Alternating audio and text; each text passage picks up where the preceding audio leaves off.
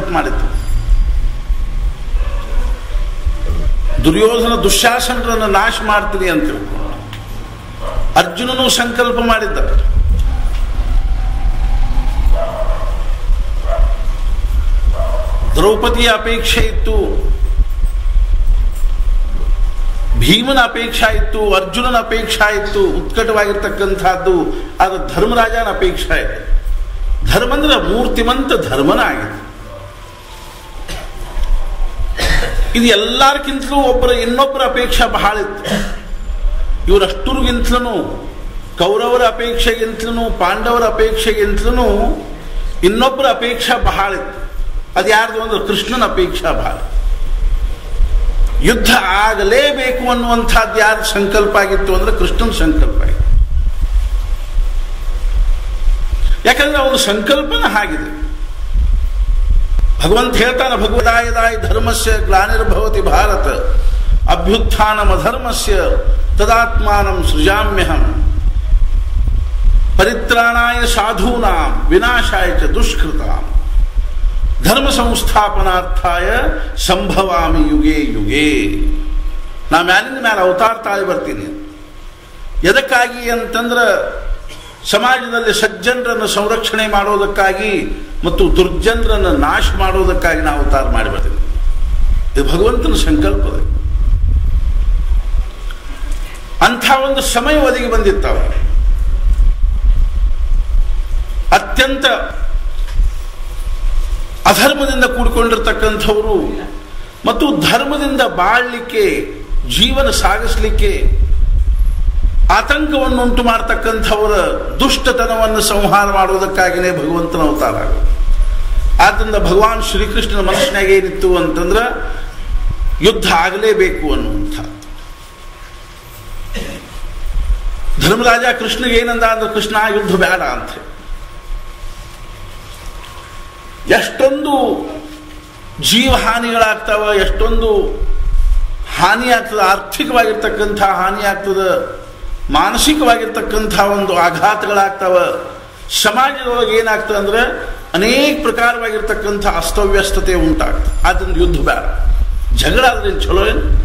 ಎಲ್ಲೇ ಜಗಳ ಆಗುತ್ತೆ, ಮನ್ಯಾಗಾಗಲಿ ಸಮಾಜದಲ್ಲೇ ಆಗಲಿ ಜಗಳ ಆಯಿತು ಅಂತಂದ್ರೆ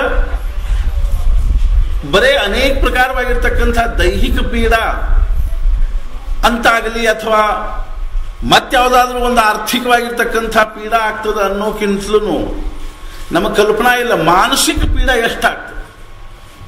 ಬರೇ ನಾವು ಒಂದಿಬ್ರು ಯಾರಾದರೂ ಏನು ಅಂದ್ರೆ ಒಬ್ರಿಗೊಬ್ರು ಒಂದು ಏನಾದರೂ ಅಪಶಬ್ದಗಳನ್ನು ಮಾತಾಡಿದೀವಿ ಅನ್ನೋ ಮಾತ್ರದಿಂದ ಎಷ್ಟು ಮಾನಸಿಕ ಪೀಡಾ ಆಗ್ತದೆ. ಮನುಷ್ಯ ಜೀವನದ ನಿಜವಾಗಿರ್ತಕ್ಕಂಥ ಒಂದು ವೈಶಿಷ್ಟ್ಯದೊಳಗದ ಅಂತ ತಿಳ್ಕೊಂಡು ಕೇಳಿದ್ರೆ ಸಮಾಧಾನಲೇ ಬಾಳೋದ ಮನುಷ್ಯ ಜೀವನದ ಒಂದು ವೈಶಿಷ್ಟ್ಯ. ಸಾಮಾನ್ಯವಾಗಿ ಪ್ರಾಣಿಗಳು ಕಚ್ಚಾಡ್ತಾವ, ಖರೆ ಚಲೋ, ಅದು ಅರ್ಥಾರ್ಥ ಅಂದ್ರೆ ಅದು ಯೋಗ್ಯದ, ಅದು ಸಹಜದ, ನೈಸರ್ಗಿಕದ. ಅದನ್ನ ಒಂದು ಕಡೆ ಹೇಳಿದ್ದಾರೆ ಏನು ಅಂದ್ರೆ, all problems of the life or the problems of the harmonium. Harmonium ಅಂತೀವಲ್ಲ ನಾವು, ಅದಾರ್ಥ ಏನು? ಹಾರ್ಮೋನಿಯಂ ಅಂತಂದ್ರೆ ಸಂವಾದ ಅಂತ, ಸಮತ್ವ ಭಾವ. ಎಲ್ಲ ಸ್ವರ ಬರೋಬ್ಬರಿ ಇದ್ರೆ ರಾಗ ಚಂದ ಆಗ್ತದೆ ನೋಡಿ. ಹಂಗೆ ಮನೆಯೊಳಗೂ ಏನಿರಬೇಕು ಅಂದ್ರೆ ಹಾರ್ಮೋನಿ ಇರಬೇಕು, ಪೇಟಿ ಇರ್ಬೇಕಂತಲ್ಲ. ಮನೆಯೊಳಗೆ ಎಲ್ಲರಲ್ಲೂ ಒಂದು ಸಮಾಧಾನದ ಭಾವ ಇರಬೇಕು, ಅಂದ್ರೆ ಮನೆ ಸಮಾಧಾನ. ನಾವು ನೋಡ್ತೀವಿ ಒಬ್ಬೊಬ್ಬರು ಮನೆಯೊಳಗೆ ಮುಂಜಾನೆ ಎದ್ರು ಅಂದ್ರೆ ಹಿಂಗೆ ರಸಕಸಿ ಶುರು ಆಗ್ತಿರ್ತದೆ. ಯಾರಾದರೂ ಮನೆಗೆ ಅತಿಥಿಗಳು ಹೋದರೂ ಸಹಿತ ಅವ್ರದಷ್ಟು ಮನಸ್ಸು ಕೆಡಿಸಕ್ಕೆ ಕಳಿಸ್ತದೆ, ತಮ್ಮದು ಕೆಡಿಸಿಕೊಳ್ಳೋದಲ್ದಲೆ. ಮನೆಯೊಳಗೆ ಯಾವಾಗಲೂ ಸಮಾಧಾನ ಇರಬೇಕು. ಹಾಗಾದ್ರೆ ಇಲ್ಲದೆ ಇರೋದಕ್ಕೆ ಕಾರಣ ಏನು ಅಂತ ತಿಳ್ಕೊಂಡು ಕೇಳಿದ್ರೆ, ನಮ್ದೆಲ್ಲರಿಗೂ ಮಾನಸಿಕ ಭೂಮಿಕಾ ಏನಾಗಿರ್ತದೆ ಅಂದ್ರೆ ಬರೇ ವ್ಯವಹಾರ ಆಗಿರ್ತದೆ. ಮುಂಜಾನೆ ಎದ್ದ ಕೂಡಲೇ ದುಡ್ಡು ಅಂತ ತಿಳ್ಕೊಂಡೇ ಹೇಳ್ತೀವಿ, ಏನಪ್ಪ ಅವೇಶ್ ಕೊಡ್ಬೇಕಾಗಿತ್ತು, ಇನ್ವೆಸ್ಟ್ ಕೊಡ್ಬೇಕಾಗಿತ್ತು, ಅವ್ಯಾಕೆ ಕೊಡ್ಲಿಲ್ಲ, ಇವ್ಯಾಕೆ ಹಿಂಗೆ ಶುರು. ಮುಂಜಾನೆ ಎದ್ದ ಕೂಡಲೇ ಒಂದು ಸ್ವಲ್ಪ ಮನಸ್ಸನ್ನು ಶಾಂತವಾಗಿಟ್ಟುಕೊಂಡು ಸಮಾಧಾನದಿಂದ ಸ್ನಾನ ಮಾಡಲಿ ಅಥವಾ ಬಿಡಲಿ, ಏನಾದರೂ ಸ್ವಸ್ಥ ಕೂತ್ಕೊಂಡು ಭಗವಂತನ ನಾಮಸ್ಮರಣೆ, ಚಿಂತನೆ, ಪೂಜಾ ಪಾಠ ಪಾರಾಯಣ ಏನಾದರೂ ಮಾಡಿದ್ವಿ ಅಂತಂದ್ರೆ ಮನಸ್ಸು ಇಡೀ ದಿವಸ ನೆಮ್ಮದಿಯಾಗಿರುತ್ತೆ. ಇಷ್ಟ ಅಲ್ಲ, ಆ ಮನುಷ್ಯನಲ್ಲಿ ಒಂದು ಸಾಮರ್ಥ್ಯ ಬರ್ತದೆ. ಉದಾಹರಣೆ ಹೇಳ್ತೀನಿ ನಾನು, ಎಂಥ ಸಾಮರ್ಥ್ಯ ಬರ್ತದೆ ಅಂತ. ಲೋಕಮಾನ್ಯ ತಿಲಕರು ಪ್ರತಿ ದಿವಸ ಮುಂಜಾನೆ 1 ತಾಸು, ರಾತ್ರಿ 1 ತಾಸು ಶಾಂತವಾಗಿ ಕೂತ್ಕೊಂಡು ಧ್ಯಾನ ಮಾಡ್ತಿದ್ರು. ಅವರಿಗೆ 6 ವರ್ಷ ಶಿಕ್ಷಾ ಆಯ್ತು ಮಂಡಾಲೆ ಜೈಲಿ, ಕಾಳಾಪಾನಿ ಅಂತಿದ್ರು ಅವರು. 1908ನೇ ಇಸ್ವಿಯಲ್ಲಿ ಅವರಿಗೆ ಶಿಕ್ಷೆ ಆಯ್ತು. ಅವ್ರು ಯಾವುದೂ ಅಪರಾಧ ಮಾಡಿದ್ದಿಲ್ಲ, ಆದ್ರೆ ಅವ್ರ ಮೇಲೆ ಅಪರಾಧದ ಆರೋಪ ಆಯ್ತು. ಮುಂಬೈಯಲ್ಲಿ ಹೈಕೋರ್ಟ್ನೊಳಗೆ ಅವ್ರಿಗೆ ಶಿಕ್ಷೆ ಆಯ್ತು. ರಾತ್ರಿ 8:00 ಅದ್ರ ಜಡ್ಜ್ಮೆಂಟ್ ಆಯ್ತು. 1908ನೇ ಇಸ್ವಿಯಲ್ಲಿ ಚಂದಾವರ್ಕರ್ ಅಂತ ತಿಳ್ಕೊಂಡು ಜಡ್ಜ್ ಇದ್ರು. ಆದರೆ ಲೋಕಮಾನ್ಯ ತಿಲಕರು ಕೊನೆಗೆ ಒಂದು ಮಾತು ಹೇಳಿದ್ರೆ ಏನು ಅಂತಂದ್ರೆ, ನಾನೀಗ 10 ದಿವಸ ಮಾಡಿರ್ತಕ್ಕಂಥ ಆರ್ಗ್ಯುಮೆಂಟ್ ಏನದನು ಅದು ಅಗ್ದಿ ಬರೋಬ್ಬರಿ ಅದು. ಇವತ್ತು ಈ ಶಿಕ್ಷೆ ಆಗ್ತಾ ಇರೋದು ಕೇವಲ ಏನು ಅಂತಂದ್ರೆ ಯಾವುದೋ ಒಂದು ಅಪ್ರಾಮಾಣಿಕವಾಗಿರ್ತಕ್ಕಂಥ ಭಾವದಿಂದ. ಆದರೂ ಸಹಿತ ಈಗ ನಾನು 6 ವರ್ಷ ಜೈಲಿನಲ್ಲಿರೋದನ್ನ ನನ್ನ ದೇಶದ ರಾಷ್ಟ್ರದ ಹಿತ ಅದ ಅಂತ ಅನ್ನೋದು ಭಗವಂತನ ಇಚ್ಛಾ ಅದ ಅಂತ ತಿಳ್ಕೊಂಡು ನಾನು ಏನ್ ಮಾಡ್ತೀನಿ ಅಂದ್ರೆ ಇನ್ನು ಸಮಾಧಾನದಿಂದ ಸ್ವೀಕಾರ ಮಾಡ್ತೀನಿ ಅಂತೀನಿ. ಜೈಲಿಗೆ ಹೋದ್ರು. ಅಲ್ಲಿ ಅವ್ರಿಗೆ ಅಡಿಗೆ ಮಾಡ್ಲಿಕ್ಕೆ ಒಬ್ಬ ಕುಲಕರ್ಣಿ ಅಂತಿದ್ದ, ರಾಮಚಂದ್ರ ಕುಲಕರ್ಣಿ. ಅವ ಒಂದು ಕಡೆಗೆ ತನ್ನ ಇದ್ರೊಳಗೆ ಬರ್ದಾನವನು. ಲೋಕಮಾನ್ಯ ತಿಲಕರು ಮುಂಜಾನೆ ಮತ್ತು ರಾತ್ರಿ 1 ತಾಸು ಧ್ಯಾನ ಮಾಡ್ತಾ ಇದ್ರು. ಧ್ಯಾನ ಅಂದ್ರೆ ಇನ್ನು ಸಾಮಾನ್ಯ ಧ್ಯಾನ ಮಾಡ್ತಿರ್ಲಿಲ್ರಿ ಅವರು. ನಮ್ಮ ಹಂಗಲ್ಲ, ನಮ್ಮ ತಲೆಯಾಗ ಏನಂದ್ರೆ 108 ವಿಚಾರ ಇರ್ತಾವ, ಅದ್ರೊಳಗೆ ಸ್ವಲ್ಪ ಜಪ ಮಾಡ್ತಿರ್ತೀವಿ. ಹಂಗಲ್ಲ, ನಿರ್ವಿಚಾರವಾಗಿರ್ತಕ್ಕಂಥ ಭಾವದಲ್ಲಿ ಕೂಡ್ತಿದ್ರು. ಒಂದು ದಿವಸ ಕುಲಕರ್ಣಿ ಕೇಳಿದ, ದಾದಾ ಮುಂಜಾನೆ ಸಂಜಿನಾಗ ಹಿಂಗೊಂದು ತಾಸು ಸುಮ್ಮನೆ ಕೂತಿರ್ತಿಲ್ಲ, ಏನ್ ಮಾಡ್ತೀರಿ ಅಂತ. ಅವಾಗ ಅವ್ರು ಹೇಳಿದ್ರು, ನಾನು ನಿರ್ವಿಚಾರವಾಗಿ ಕೂತಿರ್ತೀನಿ ಅಂತ ಹೇಳಿ. ನಿರ್ವಿಚಾರ ಅಂದ್ರೆ ತಲೆಯಾಗ ಏನೇನು ವಿಚಾರ ಇಲ್ಲದ ಇರೋದು. ಎಷ್ಟು ಕಠಿಣ ಗೊತ್ತು ನಮಗದ್ರ ಅನುಭವನ ಇಲ್ಲ ಖರೆ ಅಂದ್ರು. ಇವತ್ತಿನ ಪರಿಸ್ಥಿತಿಯನ್ನು ನಾವು ನೋಡ್ತೀವಿ. ಈ ಸಣ್ಣ 5, 6 ವರ್ಷದ ಹುಡುಗರು ಅಥವಾ 8, 10 ವರ್ಷದ ಹುಡುಗರು ಮುಖ್ಯ ಸಹಿತ ನಮಗೆ ಬಂದು ಹೇಳ್ತಾವ, ನಾವು ಬಹಳ ಟೆನ್ಷನ್ ಆಗಿದ್ರಿ. ಯಾರನ್ನ ಕೇಳಿದವರು ಟೆನ್ಷನ್. ಅವಾಗ ಶಾಲಿಗೆ ಹೋದ್ರು ಟೆನ್ಷನ್ನು, ಬಿಟ್ರೆ ಟೆನ್ಷನ್ನು, ಮನ್ಯಾಗ ಟೆನ್ಷನ್ನು. ಶಾಲೆಗಳ ಪರಿಸ್ಥಿತಿನೂ ಹಂಗಾಗಿ ಇಷ್ಟಿಷ್ಟು ಪುಸ್ತಕ ಹೊತ್ಕೊಂಡು ಹೋಗುದ್ರಾಗ ಪಾಪ ಅವ್ರು ಟೆನ್ಷನ್ ಆಗಲ್ಲ. ಏನ ಟೆನ್ಷನ್ ಶಬ್ದದ ಅರ್ಥ ಒಂದು ಏನದು ಅಂತ ತಿಳ್ಕೊಂಡು ಕೇಳಿದ್ರೆ 10 ಶನಿ ಅಂತ. 1 ಶನಿ ಗಂಟು ಬಿದ್ರೆ ಎಷ್ಟು ಆಗ್ತದೆ ತ್ರಾಸು, 10 ಶನಿ ಗಂಟು ಬಿದ್ರೆ ಏನಾಗ್ಬೋದು. ಅವಾಗ ಅವ್ರು ಹೇಳಿದ್ರು, ನಾನು ಇಡೀ ರಾಷ್ಟ್ರದ ವಿಚಾರ ಮಾಡಲಿಕ್ಕೆ ನನ್ನ ಬುದ್ಧಿಗೆ ಯಾವ ಶಕ್ತಿ ಬೇಕೋ ಆ ಶಕ್ತಿಯನ್ನ ನಾ ಈ ನಿರ್ವಿಚಾರವಾಗಿ ಕೂಡೋದ್ರಿಂದ ಟಾನಿಕ್ ರೂಪದಲ್ಲಿ ಪಡ್ಕೋತೀನಿ ಅಂತ ಹೇಳಿ. ನಿರ್ವಿಚಾರ ಕೂಡೋದು ಬುದ್ಧಿಗೆ ಶಕ್ತಿ ಒದಗಿಸ್ತದೆ. ಮನಸ್ಸು ಶಾಂತ ಇರೋದೇನದನೋ ದೊಡ್ಡ ಸಾಮರ್ಥ್ಯವಂತ ಲಕ್ಷಣ. ಶಾಂತವಾಗಿರ್ತಕ್ಕಂಥ ಅವಸ್ಥಾ. ಬೇಕಾದಷ್ಟು ರಾಜಕಾರಣದ ಕಾರ್ಯಗಳಿದ್ರು, ಮಂಡಾಲಿಗಳು ಕೂತ್ಕೊಂಡು ಅವರು 2000 ಪುಟದ ಪುಸ್ತಕ ಬರೆದ್ರು, ಗೀತಾ ರಹಸ್ಯ ಅಂತ ತಿಳ್ಕೊಂಡು. ಛತ್ರಪತಿ ಶಿವಾಜಿ ಅಫ್ಜಲ್ ಖಾನ್ ನನ್ನ ಹೊಡಿಲಿಕ್ಕೆ ಹೊರಟಿದ್ದ. ಏನು ಸಾಮಾನ್ಯ ಒಂದು ಮನುಷ್ಯ ಇದ್ದೇನ್ರಿ ಅಫ್ಜಲ್ ಖಾನ್ ಅಂತಂದ್ರೆ, ಅಗದಿ ಧಿಪ್ಪಾಡ ಮನುಷ್ಯ, ಇಷ್ಟೆತ್ರ ನಾವ ಮಹಾಶೂರ್ನಾಗಿರ್ತಕ್ಕಂಥ ಮನುಷ್ಯ ಛತ್ರಪತಿ ಶಿವಾಜಿ. ಯುದ್ಧದನ ಕೇವಲ ಅವನನ್ನೇನು ಅಂತಂದ್ರೆ ಸಂಹಾರ ಮಾಡಬೇಕು ಅಂತ ತಿಳ್ಕೊಂಡು ಹೊರಟ. ಆಶ್ಚರ್ಯ ಅನಿಸ್ತದೆ ಏನು ಅಂದ್ರೆ ಅವತ್ತು ಅವ ಹೆಂಗೆ ಹೋದ ಅನ್ನೋದು ನಾನು ಓದಿದ್ದೀನಿ. ಆಶ್ಚರ್ಯ ಅನಿಸ್ತದೆ. ಮುಂಜಾನೆ ಎದ್ದು ಶಾಂತವಾಗಿ 2 ತಾಸು ಅಂಬಾಭವಾನಿ ಪೂಜೆ ಮಾಡಿದೆ. ಮುಂದಿನ ಪ್ರಸಂಗ ಎಂಥ ಘೋರವಾದ ಪ್ರಸಂಗದ ನೋಡ್ರಿ, ಜೀವನ ಮತ್ತು ಮರಣದ ಪ್ರಸಂಗ. ಅದರೆಲ್ಲ ಸಿದ್ಧತೆ ಆಗಿತ್ತು. ಅಫ್ಜಲ್ ಖಾನ್ ವಾಯಿಯೊಳಗೆ ಬಂದು ಬಿಡಾರ್ ಹೂಡಿದ್ದ. ಎಲ್ಲಿ ಭೇಟಿ ಆಗಬೇಕು ಅನ್ನುವಂಥದ್ದು ಏನಾಗಿತ್ತು ಅಂದ್ರೆಲ್ಲ ಸಿದ್ಧತೆ ಆಗಿತ್ತು. ಆ ಕಿಲ್ಲಾ ಕೋಟೆಯ ಒಂದು ಕೆಳಗಿನ ಭಾಗದಲ್ಲಿ ಅವನ ಭೇಟಿ ಆಗ್ಲಿಕ್ಕೆ ಒಂದು ಉತ್ತಮವಾಗಿರ್ತಕ್ಕಂಥದ್ದೇನು ತಯಾರು ಮಾಡಿದ್ದ ಅಂದ್ರೆ ಸ್ಟೇಜ್ ತಯಾರು ಮಾಡಿದ್ದ. ಅಲ್ಲಿ ಭೇಟಿ ಆಗೋದು ಇಬ್ರು, ಅದೆಲ್ಲ ಸಿದ್ಧತೆ ಆಗಿತ್ತು. ಆದ್ರೆ ತಲೆ ಅಷ್ಟು ಶಾಂತಿ ಇತ್ತು ಶಿವಾಜಿದು ಅಂತ ತಿಳ್ಕೊಂಡು ಕೇಳಿದ್ರೆ ಮುಂಜಾನೆ 2 ತಾಸು ಪೂಜೆ ಮಾಡಿದ. ಆಮೇಲೆ ಒಂದು ತುತ್ತು ಊಟ ಮಾಡಿದ, ಸ್ವಲ್ಪ ಊಟ ಮಾಡಿದ. ತಂದೆಲ್ಲ ಕವಚಗಳನ್ನ ಆಯುಧಗಳನ್ನೆಲ್ಲ ಹೆಂಗೆ ಇಟ್ಕೊಂಡ ಶಾಂತವಾಗಿ ಹೋಗ್ತಾ ಇದೆ. ಉದ್ವೇಗ ಇಲ್ಲ, ಮನಸ್ಸು ಕ್ಷುಬ್ಧಿಲ್ಲ, ಶಾಂತಿ ಇಲ್ಲ, ಭಯ ಇಲ್ಲ.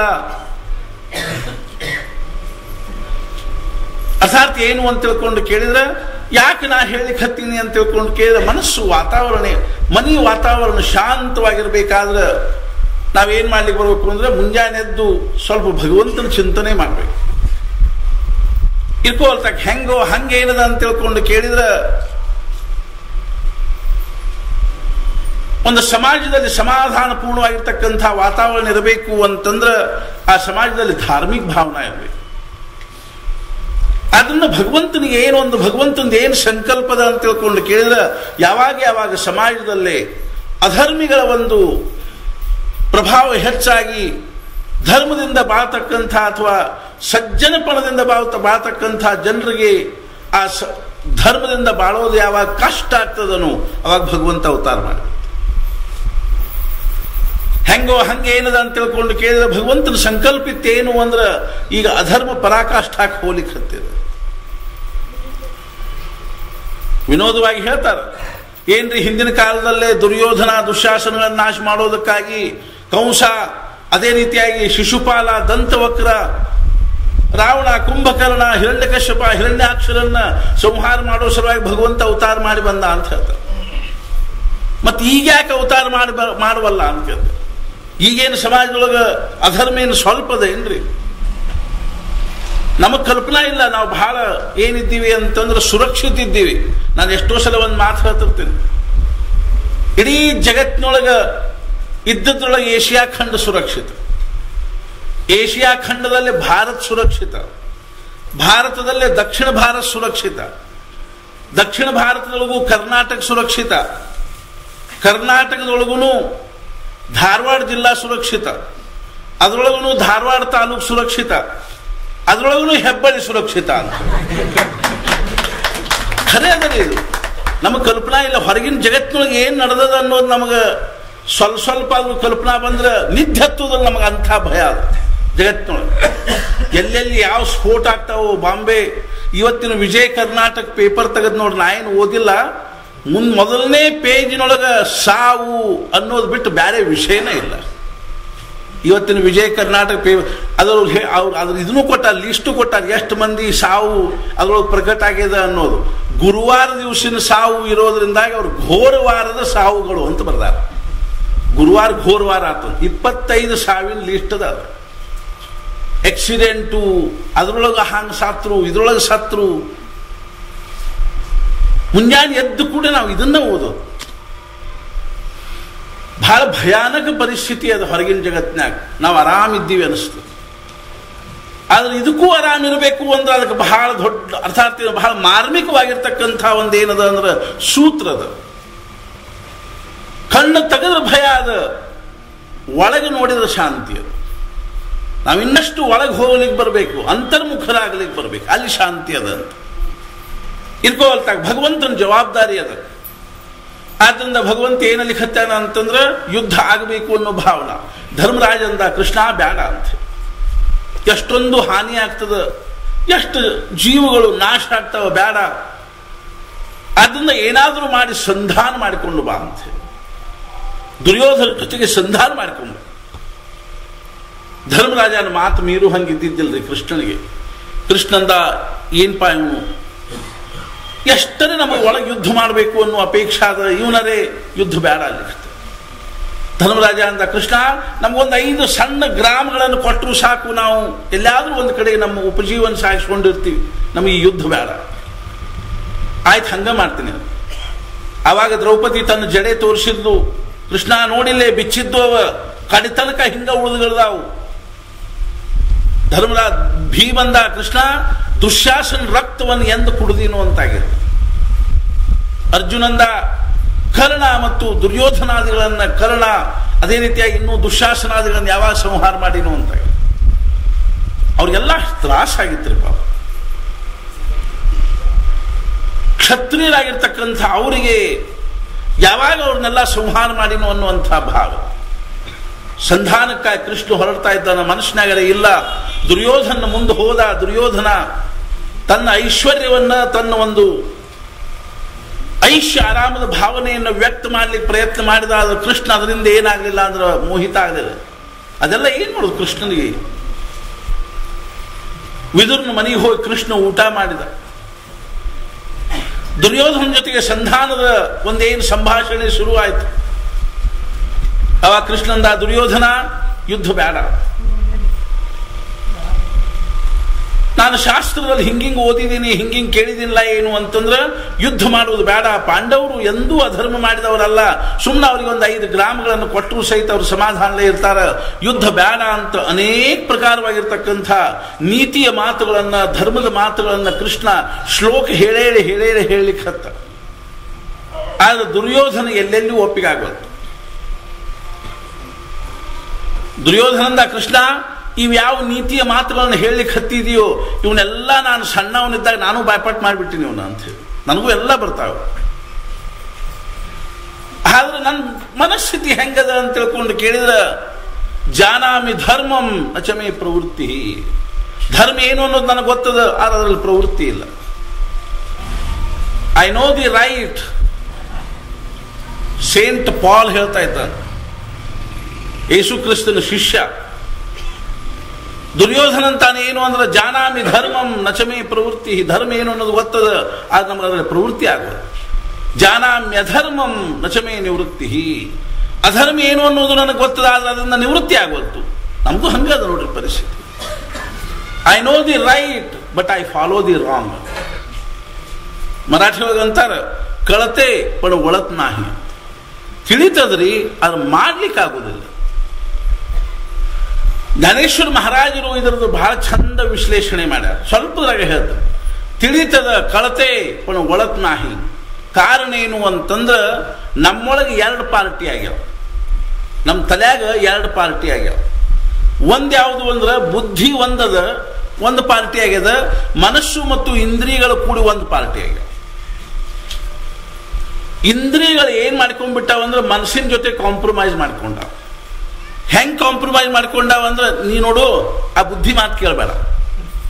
ಆ ಬುದ್ಧಿ ಬರೇ ನಮಗೇನದ ಅಂದ್ರೆ, ಮನ್ಯಾಗ ಹೆಂಗ ಹಿರೇ ಮನುಷ್ಯರು ಮುದುಕ್ಯಾರು ಇರ್ತಾರ, ಅಪ್ಕೊಡ್ರಿ ಹಂಗ ಮಾಡಬೇಡ್ರು, ನೀನೇನ್ ತಿಳ್ತ ಸುಮ್ಕೊಡು, ಹಂಗ ಬುದ್ಧಿ ಹಿಂಗದ. ಬುದ್ಧಿ ಯಾವಾಗಲೂ ಚಲೋನ ಹೇಳ್ತದ, ಯಾಕಂದ್ರೆ ಕೇಳ್ತದ, ಸತ್ಸಂಗದಾಗ ಕೇಳ್ತದ ಏನಾದ್ರು. ಆದ್ರೆ ಮನಸ್ಸು ಮತ್ತು ಇಂದ್ರಿಯಗಳ ಒತ್ತಟ್ಟಿಗೆ ಸೇರಿಕೊಂಡು ಏನಾಗ್ಬಿಟ್ಟಾವ ಅಂದ್ರೆ ಬುದ್ಧಿ ಮಾತು ಕೇಳಂಗಿಲ್ಲ ಅಂತ ನಿರ್ಣಯ ಮಾಡ್ಯಾರ. ಆ ಇಂದ್ರಿಯಗಳ ಮನಸ್ಸಿಗೆ ಹೇಳ್ತಾವ, ನೋಡು ನೀ ಏನ್ ಕಾಳಜಿ ಮಾಡಬೇಡ, ನಾನು ನಿನಗೆ ಎಲ್ಲ ಸುಖ ಕೊಡ್ತೀವಿ, ನಿನಗೆ ನೋಡ್ಲಿಕ್ಕೆ ಕೊಡ್ತೀವಿ, ಕೇಳಲಿಕ್ಕೆ ಕೊಡ್ತೀವಿ, ಕೇಳಿ ಸುಖ ಕೊಡ್ತೀವಿ, ನೋಡಿ ಸುಖ ಕೊಡ್ತೀವಿ, ತಿಂದು ಸುಖ ಕೊಡ್ತೀವಿ. ಇನ್ನೂ ಅನೇಕ ಪ್ರಕಾರದಿಂದ ನಿನಗೆ ಒಂದು ಸವನ ನಾವು ಸುಖ ಒದಗಿಸುವತ್ತೇ ಇರ್ತೀವಿ. ನೀ ಅದರಿಂದ ಸುಖ ಪಟ್ಕೋತಾ ಇರು. ಆ ಬುದ್ಧಿ ಏನಾರು ಹೇಳ್ತದ, ಜಪ ಮಾಡುವಂಥದ, ತಪ ಮಾಡುವಂಥದ, ಅದನ್ನೆಲ್ಲ ನೀ ಏನ್ ಕೇಳಲಿಕ್ಕೆ ಹೋಗ್ಬೇಡ. ಹಿಂಗಾಗಿ ಏನ್ ಹಾಕೊಂಡು ಕೂತದ ಅಂತ ತಿಳ್ಕೊಂಡು ಕೇಳಿದ್ರೆ ಬುದ್ಧಿ ತಿಳಿತದ ಕಳತೆ, ಅದ್ರ ಮನಸ್ಸು ಕೇಳಬಾರ್ದು. ಹಾಗೆ ಉಪಾಯ ಏನಾದ್ರೂ ಅದ ಏನು ಅಂದ್ರೆ ಅದ ಅಂತ ಹೇಳ್ತಾರೆ. ಇದಕ್ಕೆ ಅಗದಿ ಉತ್ತಮವಾಗಿರ್ತಕ್ಕಂಥ ಉಪಾಯದ ಅಂತ ಹೇಳ್ತಾರೆ ಅಧ್ಯಾತ್ಮ ಶಾಸ್ತ್ರದಲ್ಲಿ, ಪರಮಾರ್ಥದಲ್ಲಿ.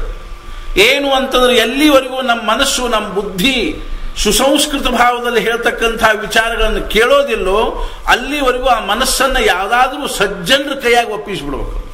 ಅವ್ರು ಹೇಳಿದಂಗೆ ಕೇಳೋದು ಅಂದ್ರೆ ತಾನಾಗೇನೆ ಆ ಮನಸ್ಸು ಏನಾಗ್ತಂದ್ರೆ ದಾರಿಗೆ ಬರ್ತದೆ, ಇರ್ಕೊಳ್ತಾಗ. ಹೆಂಗೋ ಹಂಗ ದುರ್ಯೋಧನ ಏನಲ್ಲಿ ಹತ್ತ ಅಂದ್ರೆ, ಕೃಷ್ಣ ನೀ ಏನು ಹೇಳಲಿಕ್ಕೆ ಹತ್ತಿಯೋ ಅದೆಲ್ಲ ನಾವು ತಿಳಿತದೆ, ಕಳತೆ ತಿಳಿತದ ನನಗೆ. I know the right but I follow the wrong. ಆದರೂ ಸಹಿತ ನನಗೆ ಹಂಗೆ ಮಾಡ್ಬೇಕಂತ ಅನ್ಸೋದಿಲ್ಲ ಅಂತ. ಅದಕ್ಕೆ ಒಂದು ಉಪಾಯ ಅದು. ಅವಾಗ ಕೃಷ್ಣ ಏನಂದ ಅಂದ್ರೆ, ಕೃಷ್ಣ ನಿನಗೇನಾದ್ರೂ, ನಿನ್ನಲ್ಲಿ ಏನಾದ್ರೂ ಅಂಥದ್ದೇನಾದ್ರು ಉಪಾಯ ಇದ್ರೆ ನನಗೆ ಒಂದು ಕೆಲಸ ಮಾಡು. ಏನು ಅಂತಂದ್ರೆ, ನನಗೆ ಸರಿಯಾದ ದಿಶೆಯಲ್ಲಿ ವಿಚಾರ ಮಾಡೋ ಒಂದು ಇದನ್ನು ಕೊಟ್ಬಿಡು. ನಾನು ಸರಿಯಾದ ದಿಶೆಯಲ್ಲಿ ವಿಚಾರ ಮಾಡು ಹಂಗೆ ಮಾಡು ಅಂದ್ರೆ ನೀ ಇಷ್ಟೆಲ್ಲ ಹೇಳಬೇಕಾದ ಕಾರಣ ಇಲ್ಲೇ ಇಲ್ಲ. ನಮಗ ಸರಿಯಾದ ದಿಶೆಯಲ್ಲಿ ವಿಚಾರ ಮಾಡ್ಲಿಕ್ಕೆ ಬಂದ್ರೆ ಬಾಕಿ ತಗೊಂಡು ಏನ್ ಮಾಡ್ಬೇಕು. ಅವಾಗ ಕೃಷ್ಣ ತಲೆ ಕೆಳಗೆ ಹಾಕೊಂಡು ಸುಮ್ಮನೆ ನಿಂತುಬಿಟ್ಟು, ಸುಮ್ಮನೆ ಕೂತ. ದುರ್ಯೋಧನಂದ, ಕೃಷ್ಣ ಮಾತಾಡಬಲ್ಯಾಕ? ಕೃಷ್ಣಂದ, ಮನುಷ್ಯನ ಬುದ್ಧಿಯನ್ನು ಸರಿಯಾದ ದಿಶೆಯಲ್ಲಿ ತಿರುಗತಕ್ಕಂಥ ಡಿಪಾರ್ಟ್ಮೆಂಟ್ ನಮ್ಮ ಕೈಯಾಗಿಲ್ಲ ಅಂತ. ಮನುಷ್ಯನ ಬುದ್ಧಿಗೆ ಸರಿಯಾದ ದಿಶಾ ಕೊಡ್ತಕ್ಕಂಥ ಡಿಪಾರ್ಟ್ಮೆಂಟ್ ನಮ್ಮ ಕಡೆ ಇಲ್ಲ. ನಿಂದೇನು ಕೆಲಸ? ಇಲ್ಲಿ ನೋಡಿ, ಸುದರ್ಶನ ಚಕ್ರ ಒಂದು ಹೊಡ್ತಾ ಯಾರು ತೊಗೊಂಡು, ಇದು ನಮ್ಮ ಕೆಲಸ. ಪರಿತ್ರಾಣಾಯ ಸಾಧೂನಾಂ ವಿನಾಶಾಯ ಚ ದುಷ್ಕೃತಾಂ ಧರ್ಮ ಸಂಸ್ಥಾಪನಾರ್ಥಾಯ ಸಂಭವಾಮಿ ಯುಗೆ ಯುಗೆ. ಅವ ದುರ್ಯೋಧನ ಕೇಳ್ತಾನ, ಹಂಗಾಗಿ ಈ ಬುದ್ಧಿಯ ದಿಶಾ ಬದಲು ಮಾಡ್ತಕ್ಕಂಥ ಡೈರೆಕ್ಷನ್ ಆಫ್ ಥಿಂಕಿಂಗ್, ವಿಚಾರ ಮಾಡೋ ದಿಶಾ ಬದಲು ಮಾಡ್ತಕ್ಕಂಥ ಡಿಪಾರ್ಟ್ಮೆಂಟ್ನ ಯಾರ ಕೈ ಕೊಟ್ಟಿದ್ಯಾ? ಭಗವಂತಂತಾನ ಈ ಡಿಪಾರ್ಟ್ಮೆಂಟ್ ನಾವು ಸಾಧು ಸಜ್ಜನರ ಕೈ, ಸತ್ಪುರುಷರ ಕೈ ಕೊಟ್ಟಿವೆ.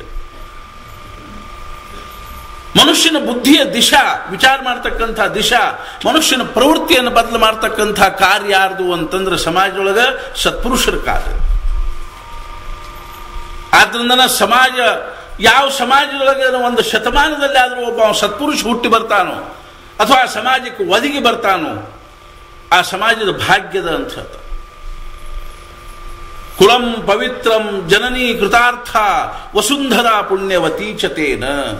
ಕುಲ ಪವಿತ್ರವಾಗಿರ್ತಕ್ಕಂಥದ್ದನ್ನು ಶ್ಲೋಕ. ಇವತ್ತಿನ ಪರಿಸ್ಥಿತಿ ಬಹಳ ಬೇರೆ. 21ನೇ ಶತಮಾನದಲ್ಲೇ ಕಾಲಿಡ್ತಾ ಇರೋ ನಾವು ಇವತ್ತು ವೈಜ್ಞಾನಿಕ ಆವಿಷ್ಕಾರಗಳ ಒಂದು ಪರಮೋಚ್ಚ ಶಿಖರದ ಮೇಲಿದ್ದೀವಿ. ಇವತ್ತು ಎಲ್ಲಿ ನೋಡಿದಲ್ಲಿ ನಾವು ನೋಡ್ತೀವಿ, ಏನ್ರಿ ಏನ್ ಕಲ್ತೀರಿ ನೀವು? ನಾವು ಹಾರ್ಡ್ವೇರು ಸಾಫ್ಟ್ವೇರು ಇಂಜಿನಿಯರ್ಗಳು.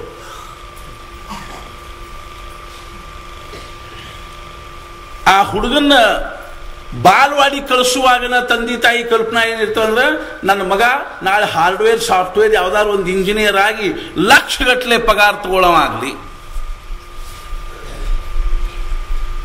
ಒಂದರೆ ಇಂಥ ಒಂದು ಮಗುವಿನ ವಿಷಯದಲ್ಲಿ ಅವ್ರ ತಂದೆ ತಾಯಿ ವಿಚಾರ ಮಾಡೋದನ್ನು ನಾವು ಸಮಾಜದಲ್ಲಿ ನೋಡ್ತೀವೇನ್ರಿ? ನನ್ನ ಮಗ ಸಜ್ಜನಾಗಿ ಬಾಳಿ ಸಾಕು, ನನ್ನ ಮಗ ಒಂದು ಸಾಧು ಆಗಲಿ ಸಾಕು.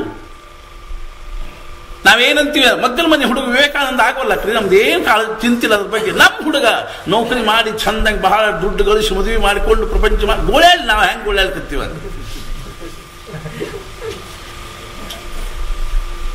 ನಮಗೆ ಕಲ್ಪನಾ ಇಲ್ಲ ನಾವು ಎಷ್ಟು ದುಃಖ ಅನುಭವಿಸ್ಲಿಕ್ಕೆ ಹತ್ತೀವಿ. ಮತ್ತೆ ಮುಂದಿನವ್ರನ್ನ ನೀನು ಶುರು ಮಾಡು, ನೀನು ಅದ್ರೊಳಗೆ ಬೀಳುದನ. ಹೆಂಗದ ಪರಿಸ್ಥಿತಿ ಅಂತ ತಿಳ್ಕೊಂಡು ಕೇಳಿದ್ರೆ, ಒಂದು 8-10 ಹುಡುಗರು ಒಂದು ಅಡವ್ಯಾಗ ಒಂದು ದೊಡ್ಡದೊಂದು ಶಿವಾಲಯ ಇತ್ತು, ಅಲ್ಲಿ ಪಿಕ್ನಿಕ್ಕಿಗೆ ಹೋಗಿದ್ದು. ಅಲ್ಲಿ ಒಂದು ದೊಡ್ಡದೊಂದು ನಂದಿ ಇತ್ತಲ್ಲಿ. ಅದೇನು ಯಾವುದೋ ಪೂಜಾ ಪುನಸ್ಕಾರ ಇಲ್ಲದೆ ಇರ್ತಕ್ಕಂಥದ್ದು, ಬಿದ್ದದ ಗುಡಿ, ಒಂದು ನಂದಿ ಇತ್ತು. ಅದನ್ನ ಅವರು ರಿಸರ್ಚ್ ಮಾಡಬೇಕು ಅಂತೆಲ್ಲ ನೋಡ್ಕೋತ ಅಡ್ಡಾಡ್ಲಿಕ್ಕೆ ಹತ್ತಿದ್ರು. ಒಂದು ಹುಡುಗ ಏನ್ ಮಾಡ್ತೀವಿ ಅಂದ್ರೆ, ಆ ಬಸವಣ್ಣನ ಮೂಗ್ನಾಗ ಬಟ್ ಹಾಕ್ತೀವಿ, ಆ ಒಳಗೊಂದು ಚೋಳು ಕೂತಿತ್ತು. ಬಾದುಷಿಂದ ಜನ ಸಂಪರ್ಕ ಇಲ್ಲದೆ ಇರ್ತಕ್ಕಂಥದ್ದು. ಆ ಚೋಳು ಸೊಟ್ ಅಂತ ಹೊಡಿತು, ಕೈ ಹೊಡೆದ ಕೂಡಲೇ ಬಹಳ ಶಾಂತ ಆದ. ಖರೆ ಮನಸ್ಸಿನ ಒಂದು ವಿಚಾರ ಬಂತು, ಇವ್ರಿಗೂ ಅಷ್ಟು ಪ್ರಸಾದ ತೋರಿಸೇ ಬಿಡ್ತು, ಉಳಿದವರಿಗೂ. ಆ ಒಂದು ಹುಡುಗನ ಕೈ ಬಾಯಿಲ್ಲ, ಏನು ಒಳಗೆ ಎಷ್ಟು ತಣ್ಣ ಗಾರದ ನೋಡ್ಬಟ್ಟ. ಅವನು ಹಿಂಗ ನೋಡ್ತಡಿ ಅಂತ ಅವನು ಒಳಗೆ ಬಟ್ಟೆ ಅವನಿಗೂ ಹೊಡಿತು. ಇಬ್ರು ಕಣ್ಚಿ ಉಟ್ಕೊಂಡ್ರು. ಇನ್ನೊಂದು 3 ಮಂದಿ ಇದಾರೆ, ಅವ್ರಿಗೂ ಮುಗಿಸೇ ಬಿಡ್ತು. ಅನುಭವಿಸಿವಿ, ರಗಡ ಪ್ರಪಂಚದೊಳಗೆ ದುಃಖ ಕಷ್ಟ ಅನುಭವಿಸಿವಿ. ಮತ್ತೆ ಅನಿಸ್ತದ ಏನು ಅಂತಂದ್ರ, ನೀನು ಮುಹೂರ್ತೆ ಸಾವಧಾನ ಹೊಡಿ. ಉತ್ತರ ಭಾರತದಾಗ ಒಂದು ಮದುವೆ ಆಯ್ತು. ಮದುವೆ ಆದ ಕೂಡಲೇ ಸ್ವಾಭಾವಿಕವಾಗೇನೆ ಕನ್ಯಾ, ಅರ್ಥಾತ್ ಏನು ಅಂದ್ರೆ ವಧುನ ಕರ್ಕೊಂಡು ಆ ಹುಡುಗಿನ ಕರ್ಕೊಂಡು ಹೋಗ್ತಕ್ಕಂಥ ಸಂದರ್ಭ. ಸ್ವಾಭಾವಿಕವಾಗಿ ಆ ಹುಡುಗಿ ಮನೆಯವ್ರಿಗೆಲ್ಲರಿಗೂ, ಕುಟುಂಬದವ್ರಿಗೆ ದುಃಖ ಆಗ್ತದೆ. ಮಗಳನ್ನ ಕಳಿಸೋದೇನು ಸಾಮಾನ್ಯ ವಿಷಯ. ಕಾಳಿದಾಸ ಶಾಕುಂತಲಂ ನಾಟಕದಲ್ಲಿ ಬರಿತಾ ಇದ್ದಾನೆ, ಸಾಕಿರೋ ಮಗಳನ್ನು ಕಳಿಸ್ಲಿಕ್ಕೇನೆ ಆ ಕಣ್ಣುವ ಮಹರ್ಷಿಗಳಿಗೆ ಎಷ್ಟು ದುಃಖ ಆತು ಅನ್ನೋದನ್ನು ಬರಿತಾನೆ. ಯಾಸ್ಯತ್ಯದ್ಯ ಶಕುಂತಲೇತಿ ಹೃದಯಂ ಸಂಸ್ಪೃಷ್ಟ ಮುತ್ಕಂಠಯ ಕಂಠಸ್ತಂಭಿತ ಬಾಷ್ಪವೃತ್ತಿ ಕಲುಷಶ್ಚಿಂತಾಜಡಂ ದರ್ಶನಂ ವೈಕ್ಲವ್ಯಂ ಮಮತಾವದೀದೃಶಮಪಿ ಸ್ನೇಹಾದರಣ್ಯೌಕಸ ಪೀಡ್ಯಂತೆ ಗೃಹಿಣ ಕಥನ್ನ ತನಯ ವಿಶ್ಲೇಷ ದುಃಖೈರ್ನಮೈಹಿ. ಶಿಷ್ಯರು ಬಂದು ಹೇಳಿದ್ರು, ಕಣ್ಣು ಮಹರ್ಷಿಗಳು ಸ್ನಾನಕ್ಕೆ ಹೋಗಿದ್ರು. ಶಿಷ್ಯರು ಬಂದು ಹೇಳಿದ್ರು, ಇವತ್ತು ಶಕುಂತಲ ಹೊರಟಾಳ ಅಂತ ಹೇಳಿದ್ರು. ಯಾಸ್ಯತ್ಯದ್ಯ ಶಕುಂತಲೇತಿ ಹೃದಯಂ ಸಂಸ್ಪೃಷ್ಟ ಮುತ್ಕಂಠಯ. ಅಂತಃಕರಣದೊಳಗೆ ತಳಮಳ ಆಗ್ಲಿಕ್ಕೆ ಹತ್ತು, ಕಂಠ ಸ್ತಂಭಿತಾತು, ಮಾತಾಡ್ಲಿಕ್ಕೆ ಬರವಲ್ತು, ಕಣ್ಣೊಳಗೆ ನೀರು ತುಂಬಿಕೊಂಡವ, ದಾರಿ ಕಾಣಿಸುವಲ್ತು. ಇಂಥ ಒಂದು ಪರಿಸ್ಥಿತಿ ಸಾಕು ಮಗಳನ್ನ ಕಳಿಸುವಾಗ ಅಂಥ ತಪಸ್ವಿಗೆ ಆಗ್ತದ ಅಂತಿದ್ದಾಗ, ಹೆತ್ತು ಹೊತ್ತು ಸಾಕಿ ಸಲುಹಿ ಅತ್ಯಂತ ಪ್ರೇಮದಿಂದ ಬೆಳೆಸಿರ್ತಕ್ಕಂಥ ಮಗಳನ್ನು ಕಳಿಸ್ಲಿಕ್ಕೆ ಪ್ರಾಪಂಚಿಕರಾಗಿರ್ತಕ್ಕಂಥವ್ರಿಗೆ ಎಷ್ಟು ದುಃಖ ಆಗ್ತಿರಬಹುದು ಅಂತ ತಿಳ್ಕೊಂಡು ಆ ಶಾಕುಂತಲಂ ನಾಟಕದಲ್ಲಿ ಬರೀತಾರೆ. ಹೆಂಗೋ ಹಂಗೆ ಏನದ ಆ ಹುಡುಗಿನ ಕರ್ಕೊಂಡು ಹೋಗುವತ್ನಾಗ ಎಲ್ಲರಿಗೂ ಬಹಳ ದುಃಖ ಆಗ್ತಿತ್ತು. ಅದ್ರೊಳಗೂ ಇನ್ನೊಂದು ಏನಾಗ್ತದೆ ನೀವು ನೋಡಿರ್ಬೋದು, ಈ ಊದವ್ರು ಇರ್ತಾರೆ ನೋಡ್ರಿ, ಅವ್ರು ಅದ ರಾಗ ತೆಗಿತಾರೆ, ಹೋಗಿ ಬಾರಮ್ಮ ಅಂದ ಕೂಡಲೇ ಎಲ್ಲಿ ಇಲ್ಲದ ದುಃಖ ಹಿಂಗು ಉಮ್ಮಳಿಸಿ ಬಂದ್ಬಿಡ್ತದ, ಬಡ ಬಡ ಬಡ ಕಣ್ಣ ನೀರು ಬರ್ಲಿಕ್ಕೆ ಹತ್ತ. ಎಲ್ಲಾರು ಒಳ್ಳಿಕ್ ಹತ್ತಿದ್ರು. ಹುಡುಗಿ ಅಳುದು, ಹುಡುಗಿ ಅವ್ವ, ಹುಡುಗಿ ಅತ್ತಂಗ್ಯಾರು, ಅಪ್ಪ ಅಣ್ಣ ತಮ್ಮ ಎಲ್ಲಾರು ಅಳುದು, ಅವ್ರು ನೋಡಿ ಇವ್ರು ಅಳುದು, ಇವ್ರು ನೋಡಿ ಅವ್ರು ಅಳುದು. ಆಮೇಲೆ ಇದನ್ನೆಲ್ಲ ನೋಡಿ ಗಂಡು ಬೀಗರು ಒಳ್ಳಿಕ್ ಹತ್ತಿದ್ರು.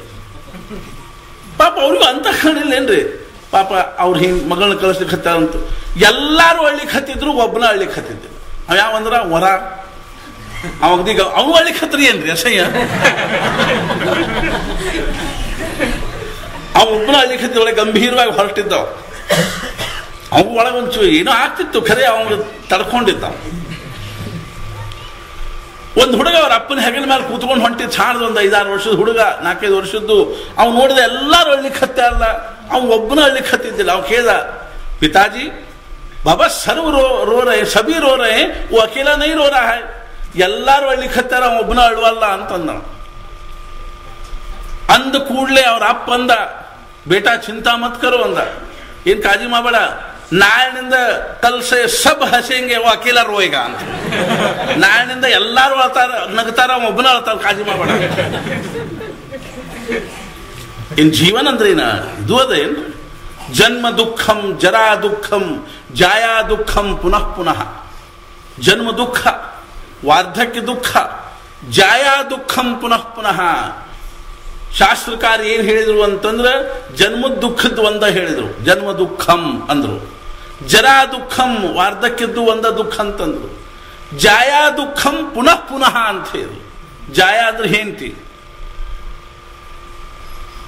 ಪುನಃ ಪುನಃ ಮಿನಿಟ್ಗೊಮ್ಮೆ ದುಃಖ ಕೊಡೋ ವಸ್ತು ಯಾವುದು ಪ್ರಪಂಚದಾಗ ಅಂದ್ರೆ ಅದಂತೆ. ನಾವು ಸುಮ್ಮನೆ ಹೇಳಿಕತ್ತಿಲ್ಲ, ಮಂದಿ ಕೇಳಿ ಹೇಳಿಕತ್ತಿಲ್ಲ, ಶಾಸ್ತ್ರದಾಗ ಓದಿದ್ದು ಹೇಳಿಕತ್ತಿ. ಇಂಗ್ಲಿಷ್ನೊಳಗ ಹೆಂಡತಿ ಅನ್ನೋ ಶಬ್ದಕ್ಕೆ ಏನದ ವೈಫ್ ಅಂತ. ವೈಫ್ ಶಬ್ದದ ಲಾಂಗ್ ಫಾರ್ಮ್ ಗೊತ್ತೇನು? ವರೀಸ್ ಇನ್ವೈಟೆಡ್ ಫಾರ್ ಎವರ್ ಅಂತ. ಕಡೆತನಕ ದುಃಖನ ದುಃಖ.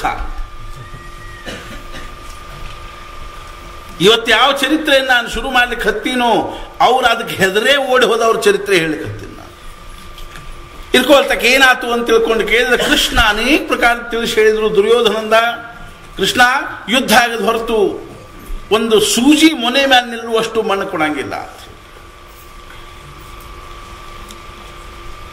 ಅವಾಗ ದುರ್ಯೋಧನಂದ, ಕೃಷ್ಣ ವಿಚಾರ ದಿಶಾ ಬದಲು ಮಾಡ್ತಕ್ಕಂಥ ಕಾರ್ಯ ಏನದ ಮಾಡ್ತಿದ್ರೆ ಮಾಡು ಅಂದಾಗ ಆ ಡಿಪಾರ್ಟ್ಮೆಂಟ್ ನಮ್ಮ ಕಡೆಗಿಲ್ಲ. ಮತ್ತೆ ಯಾರಿಗೆ ಕೊಟ್ಟು? ಸಾಧು ಸತ್ಪುರುಷರು ಕೊಟ್ಟು. ಸಮಾಜದೊಳಗೆ ಸಾಧು ಸತ್ಪುರುಷರೇ ಏನಿದ್ದಾರೆ ಅಂತಂದ್ರೆ ಮನುಷ್ಯನ ಅಂತಃಕರಣವನ್ನು ಬದಲು ಮಾಡ್ತಕ್ಕಂಥ ಸಾಮರ್ಥ್ಯ ಉಳ್ಳಂಥವ್ರು.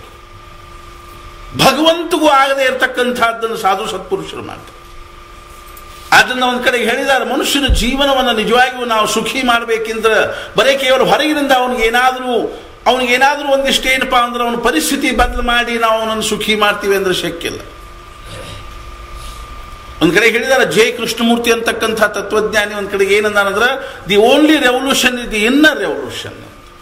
ಅಂತರಂಗದೊಳಗೆ ಕ್ರಾಂತಿ ಆದ್ರೆ ಮಾತ್ರ ಮನುಷ್ಯ ಬದಲಾಗ್ತಾನೆ, ಹೊರತು ಹೊರಗಿನಿಂದ ಬದಲಾಗೋದ್ರಿಂದ ಇಲ್ಲ. ಆದ್ರಿಂದ ಸಮಾಜದೊಳಗೆ ಸತ್ಪುರುಷರ ಅವತಾರ ಯಾಕಾಗ್ತದೆ? ಸಮಾಜದೊಳಗೆ ಸತ್ಪುರುಷರು ಯಾಕೆ ಹುಟ್ಟಿ ಬರ್ತಾರೆ ಅಂತ ತಿಳ್ಕೊಂಡು ಕೇಳಿದ್ರೆ, ಸಮಾಜದ ಅಂತರಂಗವನ್ನು ಬದಲು ಮಾಡುವ ಸಲುವಾಗಿ ಹುಟ್ಟಿ ಬರ್ತಾರೆ. ಮನುಷ್ಯನ ದುರ್ಭಾವನೆಗಳನ್ನು ಸಂಪೂರ್ಣವಾಗಿ ಬದಲು ಮಾಡಿ ಅವನನ್ನ ಸದ್ಭಾವನೆ ಉಳ್ಳವನನ್ನಾಗಿ ಮಾಡೋದಕ್ಕಾಗಿಯೇ ಸಾಧು ಸತ್ಪುರುಷರ ಅವತಾರ. ಸಾಧು ಸತ್ಪುರುಷರೇನು? ಮನುಷ್ಯರನ್ನು ನಾಶ ಮಾಡಿ ಸಮಾಜವನ್ನು ಉದ್ಧಾರ ಮಾಡ್ತಾರೆ.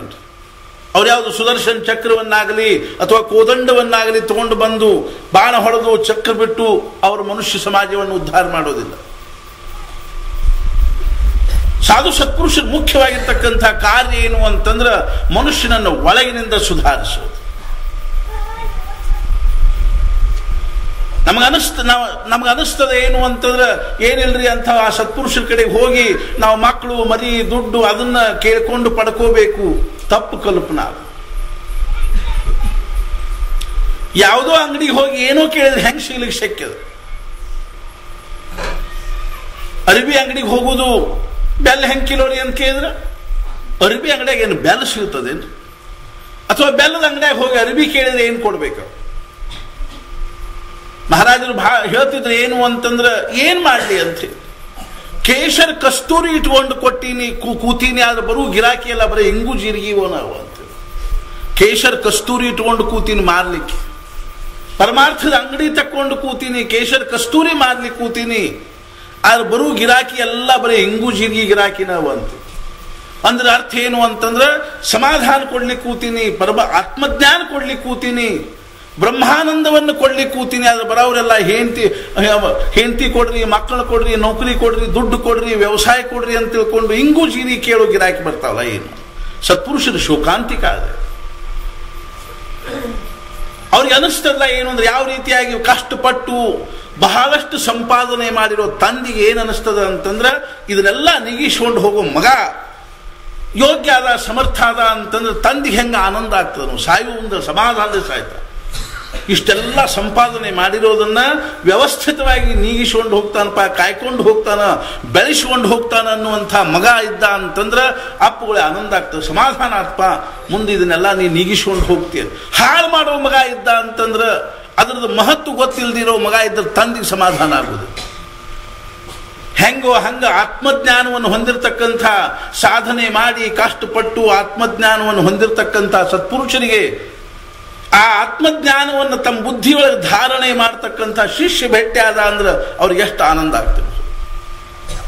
ರಾಮಕೃಷ್ಣ ಪರಮಹಂಸರಿಗೆ ಏನು ಅನಿಸ್ತಿತ್ತು ಅಂತಂದ್ರೆ ವಿವೇಕಾನಂದರು ಒಂದು ದಿವಸ ಬರಲಿಲ್ಲ ಅಂದ್ರೆ ಚಡಪಡಿಕೆ ಆಗ್ತದೆ. ಇನ್ನೂ ಯಾಕೆ ಬರಲಿಲ್ಲವ ಒಂದ್ಸಲ ಅಂತೂ ಒಂದು 2-3 ದಿವಸ ಬರಲಿಲ್ಲ ಅಂದ್ಕೂಡ ತಡ್ಕೊಳಿಕ್ ಆಗಲಿಲ್ಲ. ಅವ್ರು ಸರಳ ಎಲ್ಲಿಗೆ ಹೋದ್ರು ಅಂದ್ರೆ ಕಲ್ಕತ್ತಾಕ್ಕೆ ಹೋದ್ರು. ಯಾರ ಮನೆಯೊಳಗೆ ಭಜನೆ ನಡೆದಿತ್ತು, ಒಬ್ಬರ ಮನೆಯೊಳಗೆ ಭಜನೆ ನಡೆದಿತ್ತು, ಅಲ್ಲಿಗೆ ಹೋದ್ರು. ಅಲ್ಲಿ ವಿವೇಕಾನಂದರು ಕೂತ್ಕೊಂಡಿದ್ರು. ಹೋದವರು ತೆಕ್ಕಿ ಬಿದ್ದರು. 3 ದಿವಸ ಆ ದಾರಿ ನೋಡ್ಲಿಕ್ಕೆ ಹತ್ತೀನಿ, ಯಾಕೆ ಬರವಲ್ಲ. ವಿವೇಕಾನಂದರು ಗಾಬರಿ ಆದರು. ಅವಾಗ ಇನ್ನೂ ಅವ್ರು ಸಾಧಕ ಭಾವದಲ್ಲಿದ್ದರು. ಅವರಂದ್ರು, ಎಂಥ ದೊಡ್ಡ ಮನುಷ್ಯ ನೀವು, ನನ್ನಂಥ ಒಬ್ಬ ಸಣ್ಣ ಹುಡುಗ, ಸಾಮಾನ್ಯ ಹುಡುಗನ ಸಲ ಹಿಂಗ್ಯಾಕೆ ಮಾಡ್ಲಿಕ್ಕೆ ಹತ್ತೀರಿ? ಅಸೈ ಮಂದಿ ಏನಂತಾರು, ಏನಾರು ಯಾಕೆ ಅನ್ಕೊಳ್ಳ.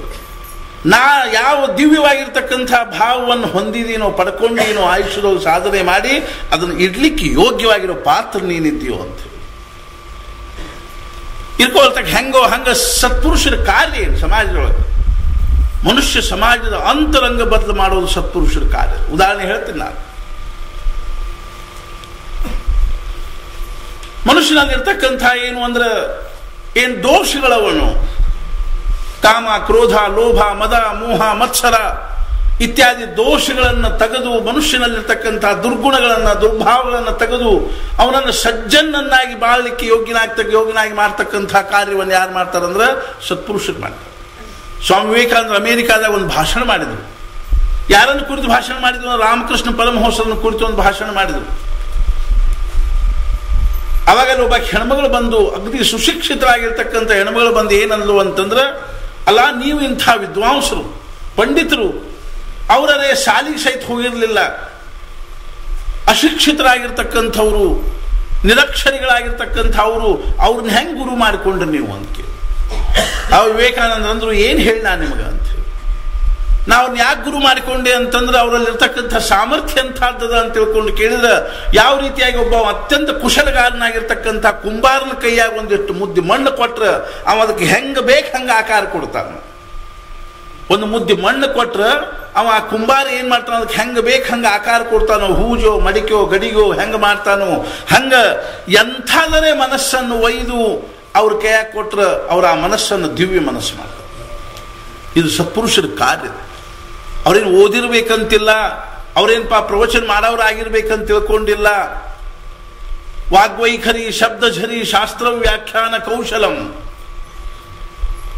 ಶಂಕರಾಚಾರ್ಯ ಒಂದು ಕಡೆಗೆ ಬರೀತಾರೆ, ಕೆಲವ್ರು ಹೆಂಗಿರ್ತಾರೆ ಅಂದ್ರೆ ವಾಗ್ವೈಖರಿ, ಏನು ಮಾತಾಡ್ತಾರೆ ಅನ್ಸುವಂಗಿರ್ಬಹುದು, ಶಬ್ದ ಝರಿ ಹರಿದಂಗೆ ಹರಿತಿರ್ಬಹುದು, ಶಾಸ್ತ್ರ ವ್ಯಾಖ್ಯಾನ ಕೌಶಲಂ, ಶಾಸ್ತ್ರವನ್ನು ಪ್ರತಿಪಾದನೆ ಮಾಡ್ತಕ್ಕಂಥ ಕೌಶಲ್ಯ ಇರಬಹುದು. ವೈದುಷ್ಯಂ ವಿದುಷಾಂ ತದ್ವದ್ ಭುಕ್ತಯೇ ನತು ಮುಕ್ತಯೇ. ಇದೆಲ್ಲ ಕೇವಲ ಆತ್ಮಜ್ಞಾನ ಒಂದಿಲ್ಲದೆ ಇದ್ರೆ ಇದೆಲ್ಲ ಎದಕ್ಕಾಗಿ ಆಗ್ತದೆ ಅಂದ್ರೆ ಭುಕ್ತಯೇ, ಉದರ ಭರಣಕ್ಕಾಗಿ ಆಗ್ತದೆ. ಇದೇನು ಸಾಧು ಸಂತ ಲಕ್ಷಣ ಅಂತ ತಿಳ್ಕೊಂಡೇನಲ್ಲ. ಮಹಾರಾಜರು ಶಿಷ್ಯರು ಬ್ರಹ್ಮಾನಂದ ಮಹಾರಾಜರು ಷಟ್ಶಾಸ್ತ್ರದಲ್ಲಿ ವಿದ್ವಾನರಾಗಿದ್ದರು. ನ್ಯಾಯ, ವೇದಾಂತ, ಮೀಮಾಂಸಾ ಇತ್ಯಾದಿ ಶಾಸ್ತ್ರಗಳನ್ನೆಲ್ಲ ಅಧ್ಯಯನ ಮಾಡಿದ ಬಳಿಕ ಅವರಿಗೆ ಸಮಾಧಾನ ಅನ್ನಿಸ್ಲಿಲ್ಲ. ಅವಾಗ ಅವರು ವೆಂಕಟಾಪುರದಲ್ಲೇ, ಗದಗಿನ ಹತ್ರ ವೆಂಕಟಾಪುರದಲ್ಲಿ ಇದ್ದುಕೊಂಡು ವರ್ಷಗಟ್ಟಲೆ ಏನು ಮಾಡಿದ್ರು ಅಂದ್ರೆ ಅನುಷ್ಠಾನ ಮಾಡಿದರು. ಆದರೂ ಸಮಾಧಾನ ಆಗಲಿಲ್ಲ. ಕೊನೆಗೆ ಅವರಿಗೆ ಭಗವಂತನ ಆದೇಶ ಆತ ಏನು ಅಂದ್ರೆ, ಸದ್ಗುರುಗಳ ಅನುಗ್ರಹ ಆಗದವ್ರ ಸಮಾಧಾನ ಆಗುದಿಲ್ಪ, ಸತ್ಪುರುಷರ ಅನುಗ್ರಹ ಆಗದ ಹೊರತು ಜೀವಕ್ಕೆ ಸಮಾಧಾನ ಆಗಲಿಕ್ಕೆ ಶಕ್ಕಿಲ್ಲ. ನಾವು ಬೇಕಾದಷ್ಟು ಓದಿರುವಲ್ವ್ಯಾಕ, ತಿಳ್ಕೊಂಡಿರುವಲ್ವ್ಯಾಕ. ಗುರುಕೃಪಾ ಹಿ ಕೇವಲಂ ಶಿಷ್ಯ ಪರಮ ಮಂಗಲಂ. ಗುರುಕೃಪಾ ಬೇಕು. ವಿತ್ತಬಲಂ ಚಿತ್ತಬಲಂ ದೇಹಬಲಂ ಗೇಹಬಲಂ ತದ್ವಿನಾತು ಸರ್ವಬಲಂ ನಿಷ್ಫಲಂ. ಬೇಕಾದಷ್ಟು ನಾವು ಶಾಣ್ಯರು ಇರ್ಕೋವಲ್ವಿ, ಶ್ರೀಮಂತರು ಇರ್ಕೋವಲ್ವಿ, ದೇಹ ಬಲ ಇರಲಿ, ಗೇಹ ಬಲ ಅಂದ್ರೆ ಕುಟುಂಬದ ಬಲ ಇರಲಿ, ವಿತ್ತ ಬಲ ದುಡ್ಡಿನ ಬಲ ಇರಲಿ, ಚಿತ್ತ ಬಲ ಅಂದ್ರೆ ಜ್ಞಾನದ ಬಲ ಇರಲಿ. ಆದರೆ ಗುರುಕೃಪಾ ಹಿ ಕೇವಲಂ ಶಿಷ್ಯ ಪರಮ ಮಂಗಲಂ. ಅವರಿಗೆ ಆದೇಶ ಆತು, ನೀನಿನ ಸದ್ಗುರುಗಳಿಗೆ ಶರಣ ಹೋಗು ಅಂದಾಗ ಸದ್ಗುರುಗಳು ಎಲ್ಲಿದ್ದಾರೆ? ಉತ್ತರ ಭಾರತದಲ್ಲಿ ಸಿಗ್ತಾರೆ. ಅವಾಗ ಅವ್ರ ಹೆಸರು ಅನಂತ ಶಾಸ್ತ್ರಿ ಅಂತಿತ್ತು. ಅನಂತ ಶಾಸ್ತ್ರಿಗಳು ಸಂಚಾರ ಮಾಡ್ಕೋತ ಇಂದೂರಿಗೆ ಬಂದರು. ಅನೇಕ ಜನ ಸಾಧು ಸತ್ಪುರುಷರನ್ನು ನೋಡಿದ್ರು. ಆದ್ರೆ ಅವ್ರ ತಲೆ ಒಳಗೆ ಒಂದು ಏನಿತ್ತು ಅಂದ್ರೆ ಕಲ್ಪನಾ ಇತ್ತು, ನನ್ನ ಸದ್ಗುರುಗಳು ಹೆಂಗಿರಬೇಕು ಅನ್ನೋದೊಂದು ಕಲ್ಪನಾ ಇತ್ತು. ಯಾವ ಶಾಸ್ತ್ರವನ್ನು ಓದಿದ್ರು ಆ ಶಾಸ್ತ್ರದ ಒಂದು ಸಂಸ್ಕಾರಕ್ಕೆ ಅನುಸಾರವಾಗಿ ಅವ್ರ ತಲೆಯಾಗ ಒಂದು ಏನು ಕಲ್ಪನಾ ಇತ್ತು, ನನ್ನ ಸದ್ಗುರುಗಳು ಹೆಂಗಿರಬೇಕು ಅಂತಂದ್ರೆ ಯಾವಾಗಲೂ ಬ್ರಹ್ಮನಿಷ್ಠರಾಗಿರ್ತಕ್ಕಂಥವ್ರು ಇರಬೇಕು, ಯಾವಾಗಲೂ ವೇದಾಂತ ಚರ್ಚೆ ಮಾಡ್ತಕ್ಕಂಥವ್ರಾಗಿರ್ಬೇಕು, ಕಾಮ ಕಾಂಚನಗಳಿಂದ ಅತಿ ದೂರ ಇರ್ತಕ್ಕಂಥವ್ರಾಗಿರ್ಬೇಕು, ಸ್ತ್ರೀಯರ ಮುಖಾವಲೋಕನವನ್ನು ಸಹಿತ ಮಾಡದೇ ಇರ್ತಕ್ಕಂಥವ್ರಾಗಿರ್ಬೇಕು, ಪ್ರಪಂಚದ ವಿಷಯಗಳನ್ನು ಮಾತಾಡದೇ ಇರ್ತಕ್ಕಂಥವ್ರಾಗಿರ್ಬೇಕು ಅನ್ನೋದೆಲ್ಲ ಕಲ್ಪನಾ ಇಟ್ಕೊಂಡು ಅಂಥ ಸತ್ಪುರುಷರು ಎಲ್ಲಾದರೂ ಭೇಟಿಯಾಗ್ಯಾರೇನು ಅಂತ ಹುಡುಕೋತ ಹೊಂಟಿತ್ತು. ಕರ್ಮಧರ್ಮ ಸಂಯೋಗದಿಂದ ಇಂದೂರಿಗೆ ಬಂದಾಗ ಅಲ್ಲಿ ಭಯ್ಯ ಸಾಹೇಬ್ ಮೋಡಕ್ ಅಂತ ಒಬ್ರು ಬಹಳ ದೊಡ್ಡ ಶ್ರೀಮಂತರಿದ್ರು. ಅವ್ರ ರಾಜ್ಯ ಬಹಳ ಶ್ರೀಮಂತರಿದ್ರು. ಆದ್ರೆ ಮುಂದೆ ಇವ್ರ ಕಾಲಕ್ಕೆಲ್ಲ ಹೋಗಿರ್ತದೆ. ಎಷ್ಟು ಶ್ರೀಮಂತರಿದ್ರು ಅಂದ್ರೆ ಇಂದೂರು ರಾಜಾಗ ಸಾಲ ಕೊಡುವ ಶ್ರೀಮಂತರಿದ್ರು. ಸಾಲ ಅವ್ರು ಹಿಂಗೆ ಎಣಿಸ್ಕೊಡ್ತಿದ್ದಿಲ್ಲ, ಅಳದು ಕೊಡ್ತಿದ್ರು. ಬಂಗಾರದ ನಾಣ್ಯಗಳನ್ನು ಅಳದು ಸಾಲ ಕೊಡ್ತಿದ್ರು, ರೂಪಾಯಿಗಳನ್ನು. ಅವ್ರ ನೆಲಮನೆಯೊಳಗೆ ಬಂಗಾರದ ನಾಣ್ಯಗಳನ್ನು ತುಂಬಿದ್ದು ಏನಿದ್ದು ರೂಪಾಯಿ ಅಂತ ಇಟ್ಕೊಂಡು, ಬಂಗಾರ ಬೇಡ, ಹಂಗೆ ಸಾದಾ ರೂಪಾಯಿ ತುಂಬಿದ್ದು ಚೀಲಿತ್ತು. ಅದು ಒಂದು 100 ಶೇರ್ ರೂಪಾಯಿ ಕೊಡಿದೆ ಅಂದ್ರೆ 100 ಶೇರ್ ರೂಪಾಯಿ ಅಳದು ಕೊಡ್ತೀನಿ. ಅಷ್ಟು ಶ್ರೀಮಂತರು. ಅವ್ರ ಪ್ರಸಂಗ ಹೇಳ್ತೀನಿ ನಾನು ಮುಂಚೆ ಚರಿತ್ರೆ ಬಂದಾಗ. ಭಯ್ಯ ಸಾಹೇಬ್ ಮೋಡಕರು ಭೇಟಿ ಆಗದ ಅನಂತ ಶಾಸ್ತ್ರಿಗಳಿಗೆ ತಮ್ಮ ಮನೆಗೆ ಕರ್ಕೊಂಡು ಹೋದ್ರು. ಯಾರೋ ಚಲೋ ಮನುಷ್ಯ ಇದ್ದಾರೆ, ಸಜ್ಜನರಿದ್ದಾರೆ. ಅವ್ರ ಮನ್ಯಾಗ ಮುಕ್ಕಾಂ ಮಾಡಿದ್ರು. ಮರುದಿವಸ ಮುಂಜಾನೆ ಭಯ್ಯ ಸಾಹೇಬರು 9 ಗಂಟೆಗೆ ಎಲ್ಲೋ ಹೊರಗೆ ಹೊರಟಿದ್ರು. ಅವಾಗ ಅನಂತ ಶಾಸ್ತ್ರಿಗಳು ಕೇಳಿದ್ರು, ಎಲ್ಲಿ ಹೊಂಟಿರಿ ಅಂತ. ಅವಾಗ ಅವ್ರಂದ್ರು, ಇಲ್ಲೊಬ್ರು ಸತ್ಪುರುಷರು ಬಂದಾರ, ಅವ್ರ ದರ್ಶನಕ್ಕೆ ಹೊಂಟಿದ್ರು. ನಾನು ಸತ್ಪುರುಷರನ್ನ ಹುಡುಕೋತ ಅಡ್ಡಾಡಕ್ಕೆ ಹತ್ತೀನಿ, ನಾನು ಬರ್ತೀನಿ ನಡ್ರಿ. ಈ ಪ್ರಪಂಚದೊಳಗೆ ಒಂದು ಹೆಂಗ ಯೋಗಕ್ಷೇಮದ ವ್ಯವಸ್ಥೆ ಅದನು, ಯಾವ ವ್ಯವಸ್ಥೆ ಅಂತ ತಿಳ್ಕೊಂಡು ಕೇಳಿದ್ರೆ, ನಾವೇನು ನಮ್ಮ ಮನೆಯೊಳಗೆ ತಂದೆ ತಾಯಿ ಅಣ್ಣ ತಮ್ಮ ಅಕ್ಕ ತಂಗಿ ಗಂಡ ಹೆಂಡತಿ ಮಕ್ಕಳು ಆಗಿ ಹುಟ್ಟಿ ಒತ್ತಟ್ಟಿಗೆ ಇದ್ದೀವೋ, ಇದೆಲ್ಲ ಈಶ್ವರಿ ಯೋಜನೆ, ಪ್ರಾರಬ್ಧದ. ಯಾರು ಹೆಂಡತಿ ಆಗ್ಬೇಕು, ಯಾರು ಗಂಡ ಆಗ್ಬೇಕು, ಯಾರು ಹೊಟ್ಟಿಲ್ ನಾ ಹುಟ್ಟಬೇಕು, ಯಾರು ನಮ್ಮ ಅಣ್ಣತಮ್ಮಂದ್ರಾಗಬೇಕು, ಇದೆಲ್ಲ ಪ್ರಾರಬ್ಧದ. ಹಿಂದಿನ ಯಾವ್ಯಾವುದೋ ಜನ್ಮದೊಳಗಿನ್ನೂ ಎಲ್ಲ ಋಣಾನುಬಂಧ ಏನು ಉಳಿದಿರ್ತಾವೋ ಅವರೆಲ್ಲ ಒತ್ತಟ್ಟಿಗೆ ಸೇರಿ ಒಂದು ಕುಟುಂಬದಾಗ ಬರ್ತಾರೆ. ಹೆಂಗೋ ಹಂಗೇನದ ಅಂತ ತಿಳ್ಕೊಂಡು ಕೇಳಿದ್ರೆ, ಯಾರು ಗುರು ಆಗಬೇಕು, ಯಾರು ಶಿಷ್ಯ ಆಗಬೇಕು ಆಧ್ಯಾತ್ಮಿಕವಾಗಿ ಅನ್ನುವಂಥದ್ದು ಸಹಿತ ಅಂದ್ರೆ ಈಶ್ವರಿ ಯೋಜನೆ ಆಯ್ತು. ನಾವು ಯಾರನ್ನರೇ ಗುರು ಮಾಡ್ಕೋತೀವಿ, ಯಾರ್ದಾರೇ ಶಿಷ್ಯ ಆಗ್ತೀವಿ, ಶಕ್ಕಿಲ್ಲ. ಒಂದು ವ್ಯವಸ್ಥೆ ಅದು, ಭಗವಂತನೊಂದು ವ್ಯವಸ್ಥೆ ಅದು. ಆದ್ರಿಂದ ನಮ್ಮ ಗುರುಗಳು ಯಾರಾಗಬೇಕು ಅನ್ನುವಂಥದ್ದು ನಮ್ಮ ಭಗವಂತನ ಸಂಕಲ್ಪಕ್ಕೆ ಅನುಸಾರವಾಗಿರುತ್ತೆ. ಪ್ರತಿಯೊಬ್ಬರು ಗುರು ಯಾರಾಗಬೇಕು, ಪ್ರತಿಯೊಬ್ಬರು ಗುರುಗಳ ಶಿಷ್ಯರು ಯಾರಾಗಬೇಕು, ಇದೆಲ್ಲ ಈಶ್ವರಿ ಯೋಜನಾ. ಅದಕ್ಕಾಗಿ ನಾವೇನು ಅವ್ರ ಗುರು ಶ್ರೇಷ್ಠ, ಇವ್ರ ಗುರು ಶ್ರೇಷ್ಠ, ನಾವು ಇವ್ರ ಗುರು ಶಿಷ್ಯರು ಯಾಕಾದ್ವಿ, ನಾವು ಅವ್ರ ಶಿಷ್ಯರು ಯಾಕಾದ್ವಿ ಅನ್ಬೇಕಾದ ಕಾರಣ ಅದು ಭಗವಂತನ ಇಚ್ಛಾ. ಅದು ಅವರಿಂದನೇ ಅವ್ರು ಉದ್ಧಾರ ಆಗಬೇಕಾಗಿರ್ತದೆ ಅನ್ನುವಂಥದ್ದು ಭಗವಂತನ ಇಚ್ಛಾ ಆಗಿರೋದ್ರಿಂದಾಗಿ ಅವ್ರ ಶಿಷ್ಯರು ಅವರಾಗಿ ಹುಟ್ಟು. ಅದಕ್ಕೊಂದು ಉದಾಹರಣೆ ಹೇಳ್ತೀನಿ ಹೆಂಗಿರುತ್ತೆ. ಒಂದು ಪುಸ್ತಕದ ನೋಡ್ರಿ, ಆಟೋಬಯೋಗ್ರಾಫಿ ಆಫ್ ಯೋಗಿ ಅಂತ ಹೇಳ್ಕೊಂಡು, ಯೋಗಿ ಕಥಾಮೃತ ಅಂತ ಒಂದು ಪುಸ್ತಕ. ಅದ್ರೊಳಗೊಂದು ಪ್ರಸಂಗ ಬರ್ತದ. ಲಾಹಿಡಿ ಮಹಾಶಯರು ಅಂತ ಆಗ್ಬೋದು. ಅವ್ರು ಕಲ್ಕತ್ತಾದಲ್ಲಿ ನೌಕರಿ ಮಾಡ್ತಾ ಇದ್ರು, ಮಿಲಿಟರಿ ಒಳಗೆ, ಮಿಲಿಟರಿ ಅಕೌಂಟ್ಸ್ನಲ್ಲಿ. ಒಂದು ದಿವಸ ಅವ್ರಿಗೆ ಆರ್ಡರ್ ಬಂತು, ಏನು ಅಂದ್ರೆ ನಿಮ್ಮನ್ನು ರಾಣಿಖೇತ್ ಅನ್ನುವಂಥ ಊರಿಗೆ ವರ್ಗ ಮಾಡಿದ್ರು. ಕಲ್ಕತ್ತಾದಿಂದ ರಾಣಿಖೇತ್ ಅನ್ನೋ ಊರು 800 ಕಿಲೋಮೀಟರ್ ಮೇಲಿತ್ತು, ಹಿಮಾಲಯದ ಅಡಿಯಲ್ಲಿ.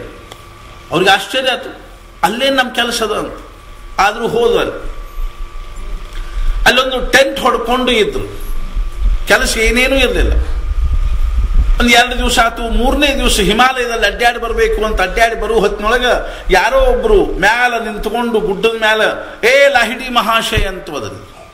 ಇವ್ರಿಗೆ ಆಶ್ಚರ್ಯ. ಮ್ಯಾಲ ನೋಡಿದ್ರು, ಒಬ್ರು ಯೋಗಿಗಳು ನಿಂತ್ಕೊಂಡಿದ್ರು, ಟೊಂಕದ ಮೇಲೆ ಕೈ ಇಟ್ಕೊಂಡು. ಸುಮಾರು ಒಂದು 35-40 ವರ್ಷದವರು ಅನಿಸುವಂಥ ಒಬ್ರು ಯೋಗಿ ನಿಂತ್ಕೊಂಡಿದ್ರು. ಇವ್ರಿಗೂ 35 ವರ್ಷ ಇತ್ತು. ಉಪರಾಜ ಅವರು ಮ್ಯಾಲ ಬಾಯಿಗೆ ಮ್ಯಾಲ ಹೋದ್ರು. ಆ ಗುಹಾದಾಗ ಕರ್ಕೊಂಡು ಹೋದ್ರು. ಅಲ್ಲೊಂದು ಕಡೆ ಮೂಲಿಗೆ ತೋರಿಸಿದ್ರು, ಏ ಸಬ್ ಕ್ಯಾ ಹೈ, ಇವೆಲ್ಲ ಏನಿವು? ಅವಾಗ ಇವ್ರು ಏನಂದ್ರು, ಕೃಷ್ಣಾಜಿನ ಹೈ, ಕಮಂಡಲು ಹೈ, ಜಪಮಾಲ ಹೈ, ದಂಡ ಹೈ.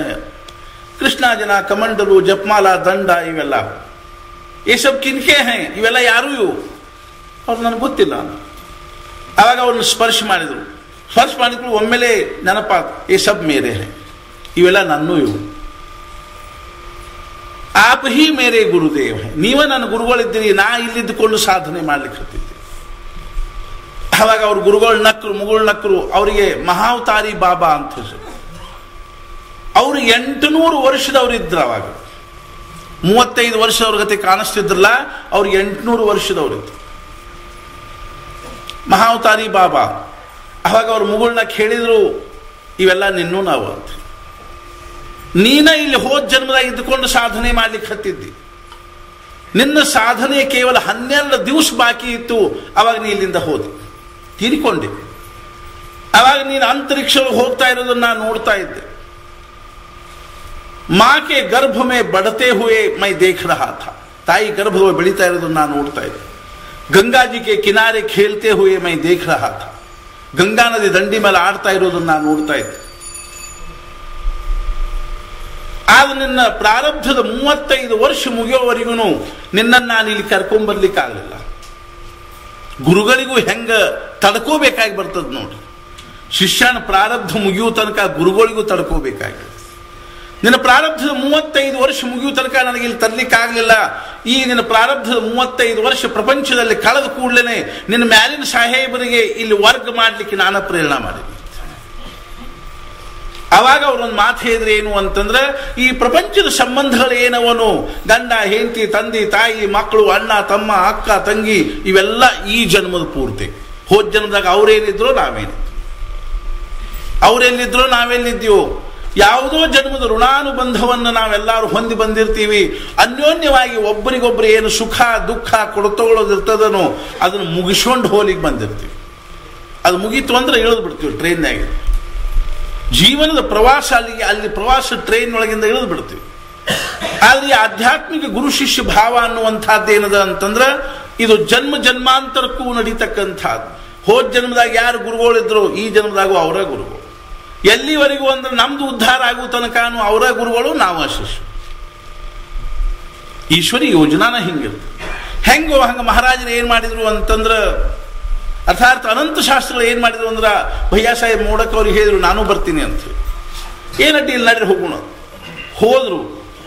ಅಲ್ಲಿ ಯಾರಿದ್ರು ಅಂದ್ರೆ ಮಹಾರಾಜರಿದ್ರು. ಜೀಜಿಬಾಯಿ ಎನ್ನುವಂಥ ಹೆಣ್ಮಗಳ ಮನೆಯೊಳಗೆ ಇನಾಮದಾರ್ ಅಂತ ತಿಳ್ಕೊಂಡು ಅಡ್ಡೇಶ್ವರ ಅವ್ರ ಮನೆಯೊಳಗೆ ಮಹಾರಾಜರು ಇಳ್ಕೊಂಡಿದ್ರು. ಅನಂತ ಶಾಸ್ತ್ರಿಗಳು ಮತ್ತು ಭಯ್ಯ ಸಾಹೇಬ್ ಇಬ್ರು ಕೂಡಿ ಅಟ್ಟದ ಮ್ಯಾಲೆ ಕೂತ್ಕೊಂಡಿದ್ರು. ಮಹಾರಾಜರು ಮ್ಯಾಲ ಹೋದ್ರು. ಅಲ್ಲಿ ನೋಡಿದ್ರು. ಅಲ್ಲಿ ಏನ್ ದೃಶ್ಯ ಕಂತೆ ಅವರಿಗೆ ಅಂತ ತಿಳ್ಕೊಂಡು ಕೇಳಿ, ಮಹಾರಾಜರು ಲಂಗೋಟಿ ಮ್ಯಾಲ ಒಂದು ಕುರ್ಚಿ ಮ್ಯಾಲ ಕೂತ್ಕೊಂಡಾರ. ಮೈ ಮ್ಯಾಲ ಕೇವಲ ಕೌಪಿನ ಮಾತ್ರ. ಒಂದು 2 ಹೆಣ್ಮಕ್ಳು ಕಾಲು ಒತ್ತಲಿಕ್ಕೆ ಹತ್ತಿದ್ರು. ಒಂದು 4-6 ಜನ ಹೆಣ್ಮಕ್ಳು ಸುತ್ತಲೂ ಕೂತ್ಕೊಂಡು ಮಾತಾಡ್ಲಿಕ್ಕೆ ಹತ್ತಿದ್ರು. ವಿಷಯ ಏನು ಹೊಂಟಿತ್ತು ಅಂದ್ರೆ ಪ್ರಪಂಚದ ವಿಷಯ. ನಿನ್ನ ಸೊಸಿ ಏನಂತಾಳ, ನಿಮ್ಮ ಅತ್ತೆ ಏನಂತಾಳ, ಮನ್ಯಾಗ ಹೆಂಗದ ಏನದು. ಅನಂತ ಶಾಸ್ತ್ರ ದೂರಿಂದ ನೋಡಿದವರು ನಾವು ಅಂದ್ರು ಛೇ ಛೇ ಛೇ ಛೇ ಅಂತಂದ್ರು. ಈ ಮನುಷ್ಯ ನಮಗೆ ಗುರು ಆಗ್ಲಿಕ್ಕೆ ಯೋಗ್ಯ ಇಲ್ಲ. ನನ್ನ ಗುರು ಬ್ಯಾರೇನ ಇದ್ದ, ನನ್ನ ಗುರು ಹಿಂಗಿರಬೇಕು ಅನ್ನುವಂಥ ಕಲ್ಪನಾ ಇರೋದ್ರಿಂದ ಈ ಮನುಷ್ಯ ನನ್ನ ಗುರು ಆಗ್ಲಿಕ್ಕೆ ಯೋಗ್ಯ ಇಲ್ಲ ಅಂದವ್ರನ್ನ ಏನ್ ಮಾಡ್ಬಿಟ್ಟು ಸರಳ ವಾಪಸ್ ಬಂದು. ಮನೆಗೆ ಬಂದರು ಮತ್ತು ಭಯ್ಯ ಸಾಹೇಬ್ರು ಹೇಳಿದ್ರು, ನಾ ಇಲ್ಲಿ ಇರಂಗಿಲ್ಲ, ಹೋಗ್ತೀನಿ ನಾನು.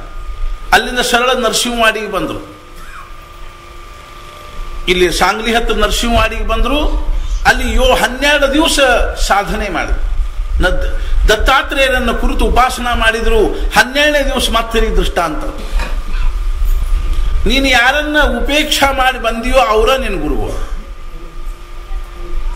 ದತ್ತ ಮಹಾರಾಜರು ಹೇಳಿದ ಬಳಿಕ ಮತ್ತೆ ಸುಮ್ಮನೆ ಹೆಂಗೆ ಕೂಡ್ತಾರ ಅಂತ ತಿಳ್ಕೊಂಡು ಮತ್ತಿರಿಗೆ ಇಂದೂರಿಗೆ ಹೋದರು. ಇಂದೂರಿಗೆ ಹೋದಾಗೂ ಸಹಿತ ಅಲ್ಲಿ ಏನಿತ್ತು ಅಂತ ಮಹಾರಾಜರಿದ್ರು. ಆಯ್ತು ಅಂತ ತಿಳ್ಕೊಂಡು ಮಹಾರಾಜ ದರ್ಶನ ತಗೋಬೇಕು. ಒಂದು ಮುಂಜಾನೆ 9 ಗಂಟೆಗೆ ಹೋದ್ರು. ಅವಾಗ ಮಹಾರಾಜ ನಿರೂಪಣೆ ಮಾಡ್ಲಿಕ್ಕೆ ಹತ್ತಿದ್ರು, ಪ್ರವಚನ ಮಾಡ್ಲಿಕ್ಕೆ ಹತ್ತಿದ್ರು. ಒಂದು 20-25 ಜನ ಕೂತ್ಕೊಂಡಿದ್ರು. ಮಹಾರಾಜರು ಹೇಳಲಿಕ್ಕೆ ಹತ್ತಿದ್ರು. ಈ ಅನಂತ ಶಾಸ್ತ್ರಿಗಳು ಅಲ್ಲೇ ಬಾಗಿಲ್ದಾಗ, ದೂರ ಬಾಗಿಲ್ದಾಗ ನಿಂತ್ಕೊಂಡು ಕೇಳಲಿಕ್ಕೆ ಹತ್ತಿದ್ರು. ಮಹಾರಾಜರು ಏನೇನು ಹೇಳ್ತಿದ್ರು ಆ ವಿಚಾರಗಳ ಮೇಲೆ ಅವ್ರಿಗೆ ಏನು ಬರ್ತಿತ್ತು ಅಂದ್ರೆ ಸಂಶಯ ಬರ್ತಿತ್ತು. ಅವ್ರಿಗೆ ಏನು ಸಂಶಯ ಇರ್ತಿತ್ತು ಮಹಾರಾಜರು ಅದನ್ನ ಹೇಳ್ತಿದ್ರು. ಆ ಸಂಶಯವನ್ನ ನಿವಾರಣೆ ಮಾಡ್ತಾರೆ. ಮತ್ತೆ ಅದ್ರ ಮೇಲೆ ಒಂದು ಸಂಶಯ ಬರಬೇಕು, ಮತ್ತೆ ಅದನ್ನ ನಿವಾರಣೆ ಮಾಡಬೇಕು. ಹಿಂಗೊಂದು 15-20 ನಿಮಿಷ. ಆದರೂ ಸಹಿತ ಅನಂತ ಶಾಸ್ತ್ರಿಗಳಿಗೆ ಏನು ಅನಿಸ್ತೀವಿ ಅಂದ್ರೆ ಹಿಂಗೆ ಬರೇ ಅರೆ ನನ್ನ ತಲೆಯಾಗಿನ ವಿಚಾರ ಅವ್ರಿಗೆ ಹೆಂಗೆ ಗೊತ್ತಾಗ್ಲಿಕ್ಕೆ ಹತ್ತಿದ ಅನಿಸ್ಬೇಕು. ಆದರೂ ಸಹಿತ ಅವ್ರು ಏನಂದ್ರು ಅಂದ್ರೆ ಹಿಂಗೆ ಮತ್ತೊಬ್ಬರ ತಲೆಯಾಗಿಂದು ವಿಚಾರ ತಿಳಿಯೋ ಮಾತ್ರದಿಂದ ಏನು ದೊಡ್ಡ ಸತ್ಪುರುಷರ ಲಕ್ಷಣ ಅಲ್ಲ ಅಂತ ವಾಪಸ್ ಹೋಗ್ಬಿಟ್ರು. ಇನ್ನೂ ಬದಲಿಲ್ಲ ನೋಡ್ರಿ. ಶ್ರದ್ಧಾ ಎಂದು ಸಾಮಾನ್ಯ ವಿಷಯ ಇದೆ. 2ನೇ ದಿವಸ ಬಂದರು, ಮಾವತ್ತು ಹಂಗ. 3ನೇ ದಿವಸ ಬಂದರು, ಮತ್ತೂ ತಲೆಯಾಗ 108 ವಿಕಲ್ಪ ಬರಬೇಕು, ವಿಚಾರ ಬರಬೇಕು. ಆವಾಗ ಮಹಾರಾಜರು ಕೊನೆಗೆ ಒಂದು ಮಾತು ಹೇಳಿದ್ರು. ಏನು ಅಂತಂದ್ರೆ, ಈ ರೀತಿಯಾಗಿ ಕೂತವ್ರಿಗೆ ಹೇಳಿದ್ರು, ಈ ರೀತಿಯಾಗಿ ನೀವು ದೊಡ್ಡ ದೊಡ್ಡ ಪಂಡಿತರ ಗತೆ, ವಿದ್ವಾಂಸರ ಗತೆ ಬರೇ ಸಂಶಯ ತಕ್ಕೋತ ಹೋಗ್ಬೇಡ್ರಿ ಅಂತ. ನಾನು ಹೇಳೋ ಮಾತು ನನ್ನೂ ಅಲ್ಲ. ಜ್ಞಾನೇಶ್ವರ ಮಹಾರಾಜರು, ಏಕನಾಥ ಮಹಾರಾಜರು, ತುಕಾರಾಮರು, ನಾಮದೇವರಂತಹ ಸಾಧು ಸಮರ್ಥರು, ಅಂತಹ ಸಾಧು ಸತ್ಪುರುಷರ ವಿಚಾರಗಳನ್ನ ಹೇಳಲಿಕ್ಕೆ ಹತ್ತೀರಿ. ನನ್ನ ಮೇಲೆ ಬೇಡ, ಅವ್ರ ಮೇಲೆ ಆದರೂ ವಿಶ್ವಾಸ ಇಟ್ಟು ನೀವೆಲ್ಲರೂ ಭಗವಂತನ ನಾಮಸ್ಮರಣೆ ಮಾಡ್ರಿ ಅಂತ ಅಂದ ಕೂಡಲೇ ಅನಂತ ಶಾಸ್ತ್ರ ಓಡ್ಕೋತ ಬಂದು ಗಟ್ಟೆ ಕಾಲು ಮಹಾರಾಜ್ ಅಂದ್ರು, ಈ ಪಾಂಡಿತ್ಯ ನನ್ನನ್ನು ನಿಮ್ಮಿಂದ ವಂಚಿತ ಮಾಡ್ತೀವಂತೆ. ನಂದೇನು ಪಾಂಡಿತ್ಯದನೋ ಇದರ ನನ್ನನ್ನು ನಿಮ್ಮಿಂದ ವಂಚಿತ ಮಾಡ್ತೀವಿ. ಆದ್ರಿಂದ ಈ ಪಾಂಡಿತ್ಯವನ್ನು ತಗೋತೀನಿ ಅಂತ ತಿಳ್ಕೊಂಡು ಮಾತು ಕೊಟ್ಟರು ಮಾತು ನಾನು ನಿಮ್ಮ ಕಾಲು ಬಿಡ್ತೀನಿ. ಆವಾಗ ಮಹಾರಾಜರ ಮುಗುಳ್ನ ಕೇಳಿದ್ರು, ಏನು ಕಾಳಜಿ ಮಾಡಬೇಡ್ರಿ, ಇನ್ನು ನಿಮಗೆ ಈ ಪಾಂಡಿತ್ಯ ಬಾಧಿಸೋದಿಲ್ಲ ಅಂತ. ಮಹಾರಾಜರು ಎತ್ತಿ ಅಪ್ಪಿಕೊಂಡ್ರು. ಅವ್ರು ಹೇಳಿದ್ರು, ನರ್ಮದಾ ತಟಾಕದಲ್ಲಿ ಸರ್ಪೇಶ್ವರ ಅಂತ ತಿಳ್ಕೊಂಡು ಒಂದು ದೇವಸ್ಥಾನದ, ಅಲ್ಲಿ ಹೋಗ್ರಿ ನಾಮಸ್ಮರಣೆ ಮಾಡ್ರಿ ಅಂತ ತಿಳ್ಕೊಂಡು ಹೇಳಿದ್ರು. ಆ ಪ್ರಕಾರವಾಗಿ ಅನಂತ ಶಾಸ್ತ್ರಿಗಳು ಅಲ್ಲಿಗೆ ಬಂದರು. 9 ತಿಂಗಳು ಅಖಂಡವಾಗಿ ನಾಮಸ್ಮರಣೆ ಮಾಡಿದ್ರು. ಸರ್ಪೇಶ್ವರ ದೇವಸ್ಥಾನದಲ್ಲಿ ಇದ್ಕೊಂಡು ನಾಮಸ್ಮರಣೆ ಮಾಡಿದ್ರು. ನಿಮ್ಗೆ ಹೇಳಿದ್ರೆ ಆಶ್ಚರ್ಯ ಅನಿಸ್ಬೋದು. 9 ತಿಂಗಳು ಪೂರ್ಣ ಆಗ್ಲಿಕ್ಕೆ ಬಂದಿತ್ತು. ಒಂದು ದಿವಸ ಅವ್ರು ಜಪ ಮಾಡ್ಕೋತ ಕೂತಾಗ ಎಷ್ಟೋ ಸರ್ಪಗಳು ಬಂದು ಏನ್ ಮಾಡಿಬಿಟ್ಟು ಅಂದ್ರೆ ಅವ್ರನ್ನೆಲ್ಲ ಮೈ ಬಿಗಿದು ಬಿಟ್ಟು, ಎಷ್ಟೋ 10-20 ಸರ್ಪಗಳು ಬಂದು ಅವ್ರ ಮೈಯೆಲ್ಲ ಬಿಗಿದು ಬಿಟ್ಟು, ಒಂದಂತೂ ಕುತ್ತಿಗೆ ಉರ್ಲು ಹಾಕ್ಲಿಕ್ಕೆ ಹತ್ತಿ ಒಂದು ಸರ್ಪ. ಆದ್ರೂ ಇವ್ರು ಕಣ್ಣು ತೆಗಿಲ್ಲ, ಶಾಂತವಾಗಿ ಕೂತ್ಕೊಂಡು ಜಪ ಮಾಡಿ ನಾಮಸ್ಮರಣೆ ಮಾಡ್ಲಿಕ್ಕೆ ಹತ್ತಿದ್ರು. ಇನ್ನೇನು ಆ ಉರ್ಲು ಹಾಕ್ತಕ್ಕಂಥ ಸರ್ಪ ಬಿಗದು ಇನ್ನೇನು ಪ್ರಾಣ ಹೋಗಬೇಕು ಅನ್ನೋದಕ್ಕೆ ಅವ್ರು ಏನಂದ್ರು ಅಂದ್ರೆ, ಮಹಾರಾಜ್ ನಿಮ್ಮ ಆಜ್ಞೆಗೆ ಅನುಸಾರವಾಗಿ ಕೊನೆ ಶ್ವಾಸ ಇರೋವರೆಗೂ ನಾನು ನಾಮಸ್ಮರಣೆ ಮಾಡಿದೆ, ಇನ್ನು ನಿಮ್ಮ ಇಚ್ಛಾ ಇದ್ದಂಗಾಗಲಿ ಅಂತ ತಿಳ್ಕೊಂಡು ಕೊನೆಯದಾಗಿ ಶ್ರೀರಾಮ್ ಜಯರಾಮ್ ಜಯ ಜಯರಾಮ್ ಅನ್ನೋದಕ್ಕನ ಒಮ್ಮೆಲೆ ಮಹಾರಾಜರು ಬ್ರಹ್ಮಾನಂದ ಅಂತ ಪ್ರಕಟ ಆಯ್ತು. ಅವಾಗ ಒಮ್ಮೆಲೆ ಸರ್ಪಗಳೆಲ್ಲ ಹೋಗಿಬಿಟ್ಟು ಕಣ್ತಗದ್ ನೋಡಿದ್ರೆ ಪ್ರತ್ಯಕ್ಷ ಮಹಾರಾಜರು ನಿಂತುಕೊಂಡಿದ್ರು. ಇನ್ನೂ ಮಹಾರಾಜರು ಇಂದೂರೊಳಗೆ ಇದ್ರು. ಅವಾಗ ಮಹಾರಾಜರು ಮುಗುಳ್ನ ಕೇಳಿದ್ರು, ಇವತ್ತಿನಿಂದ ನೀನು ಬ್ರಹ್ಮಾನಂದ ಆದಿ ಅಂತ ಹೇಳಿ. ಇವತ್ತು ನಮ್ಮಲ್ಲಿ ಏನು ಮಹಾರಾಜರ ಜೊತೆ ಫೋಟೋ ಅದನು ಅವರ ಬ್ರಹ್ಮಾನಂದ ಮಹಾರಾಜ. ಇರ್ಕೊಳ್ತಾಗ ನಾ ಏನು ಹೇಳಲಿಕ್ಕೆ ಹತ್ತೀನಿ ಅಂತ ತಿಳ್ಕೊಂಡು ಕೇಳಿದ್ರೆ, ಸತ್ಪುರುಷರ ಕಾರ್ಯ ಏನು ಸಮಾಜದಲ್ಲಿ, ಸಮಾಜದ ಅಂತರಂಗವನ್ನು ಆಮೂಲಾಗ್ರವಾಗಿ ಬದಲು ಮಾಡ್ತಕ್ಕಂಥದ್ದು ಸತ್ಪುರುಷರ ಕಾರ್ಯ. ಸತ್ಪುರುಷರ ಅವತಾರ ಆಗೋದು ಅದಕ್ಕಾಗಿ. ಮಹಾರಾಜರು ಒಂದು ದಿವಸ ದತ್ತಾತ್ರೇಯ ದೇವಸ್ಥಾನದ ಗೋಂದಾವಲೆ ನೋಡಿರ್ಬೋದು, ಪಕ್ಕದಲ್ಲೇ ಶನಿ ಮಂದಿರ ಅದ. ಆ ಶನಿ ಮಂದಿರದಲ್ಲಿ ಅಭಿಷೇಕ ನಡೆದಿತ್ತು. ಮಹಾರಾಜರು ದತ್ತಾತ್ರೇಯ ದೇವಸ್ಥಾನದ ಹಿಂದಿನ ಬಾಜು ನಿಂತುಕೊಂಡಿದ್ರು. ಆವಾಗ 4 ಜನ ಪೊಲೀಸರು 2 ಕಳ್ಳರನ್ನು ಹಿಡ್ಕೊಂಡು ಹೊಂಟಿದ್ರು. ಮಹಾರಾಜರು ನೋಡಿದ್ರು, ಅದ್ರೊಳಗೆ ಒಬ್ಬ ಪೊಲೀಸ್ ಮಹಾರಾಜರ ಗುರುತು ನಾವಿದ್ದ, ಅವ್ರ ಶಿಷ್ಯನೇ ಇದ್ದ, ಪವಾರ್ ಅಂತ ತಿಳ್ಕೊಂಡು. ಮಹಾರಾಜರು ಅವನು ಹೋದ್ರೆ, ಏ ಪವಾರ್ ಬಾಯಿಲಿ ಅಂತ. ಅವ್ನು ನೋಡಿದ, ಮಹಾರಾಜರು ಬಂದು ನಮಸ್ಕಾರ ಮಾಡಿದ. ಏನು ಯಾರು ಇವ್ರು ಎಲ್ಲಿ ಕರ್ಕೊಂಡು ಹೊಂಟಿದ್ರು? ಅವಾಗ ಅವ್ರು ಹೇಳಿದ್ರು, ಇವ್ರನ್ನ ಮಸೋಡ ಕರ್ಕೊಂಡು ಹೊಂಟಿವಿ.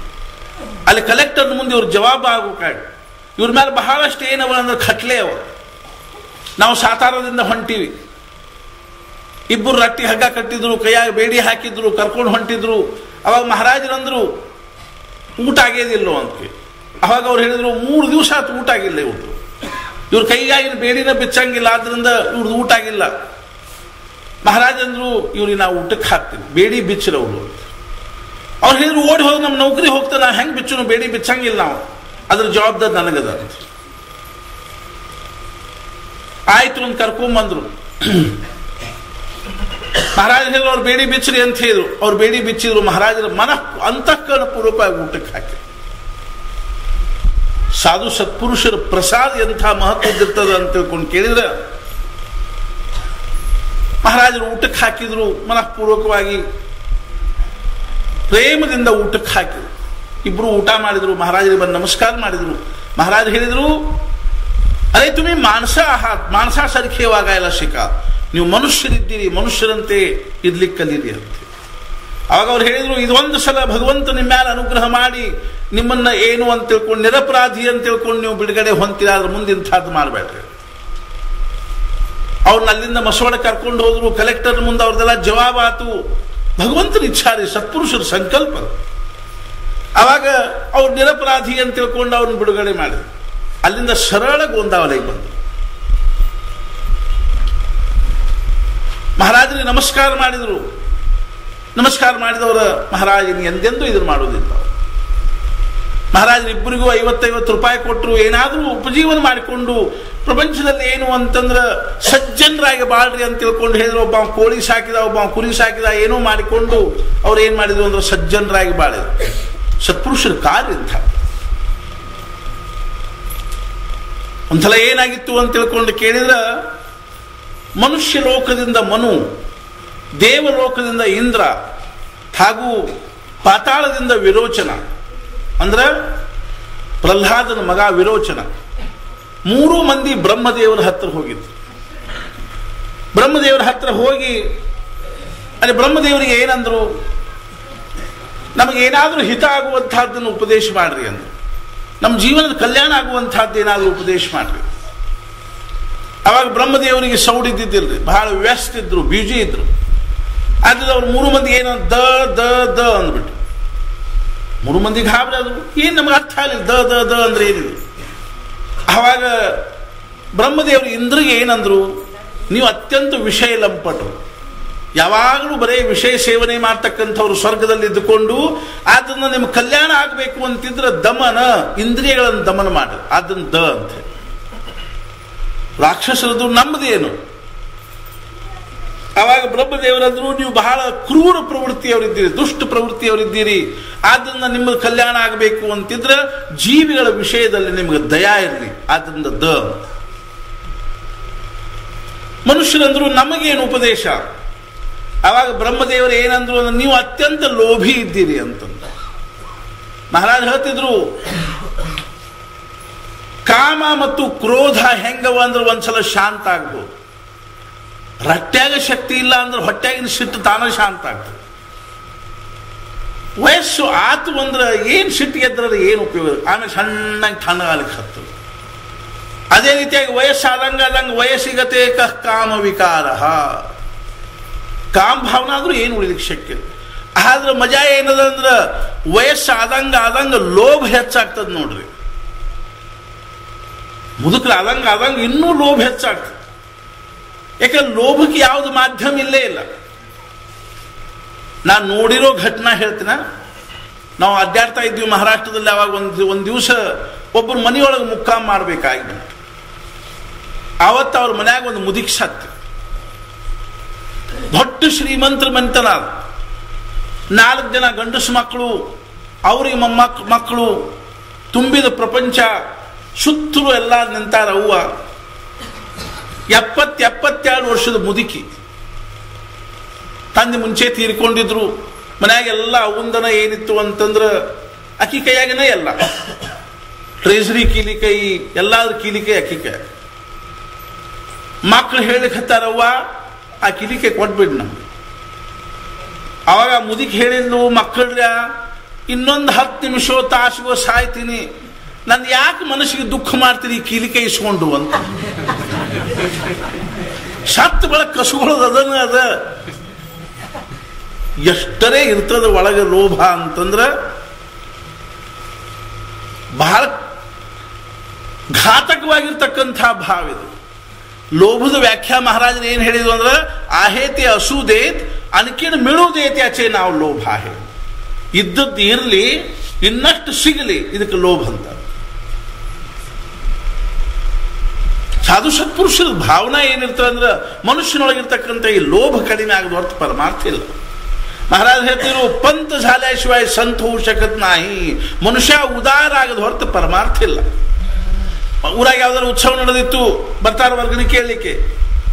ಹಂಗೇನಿಲ್ರಿ, ನಾವು ಪ್ರವಚನಕ್ಕೆ ಬಾ ಅಂದ್ರೆ ಬರ್ತೀವಿ, ಕೀರ್ತನಕ್ಕೆ ಬಾ ಅಂದ್ರೆ ಬರ್ತೀವಿ, ಪ್ರಸಾದಕ್ಕೆ ಬಾ ಅಂದ್ರೆ ಬರ್ತೀವಿ. ಕಿಶೆದಾಗಿನ ಕೇಳಬೇಡ್ರಿ, ದುಡ್ಡು ಕೇಳಬೇಡ್ರಿ, ಬಾಕಿದೆಲ್ಲ ನಡೀತು, ನಾವು ಬರ್ತೀವಿ. ಅಲ್ಲ ಒಳಗೆ ಕಿಶೆದಾಗಿಂದ ಬಿಚ್ಚುವುದು ಬಹಳ ಕಠಿಣ.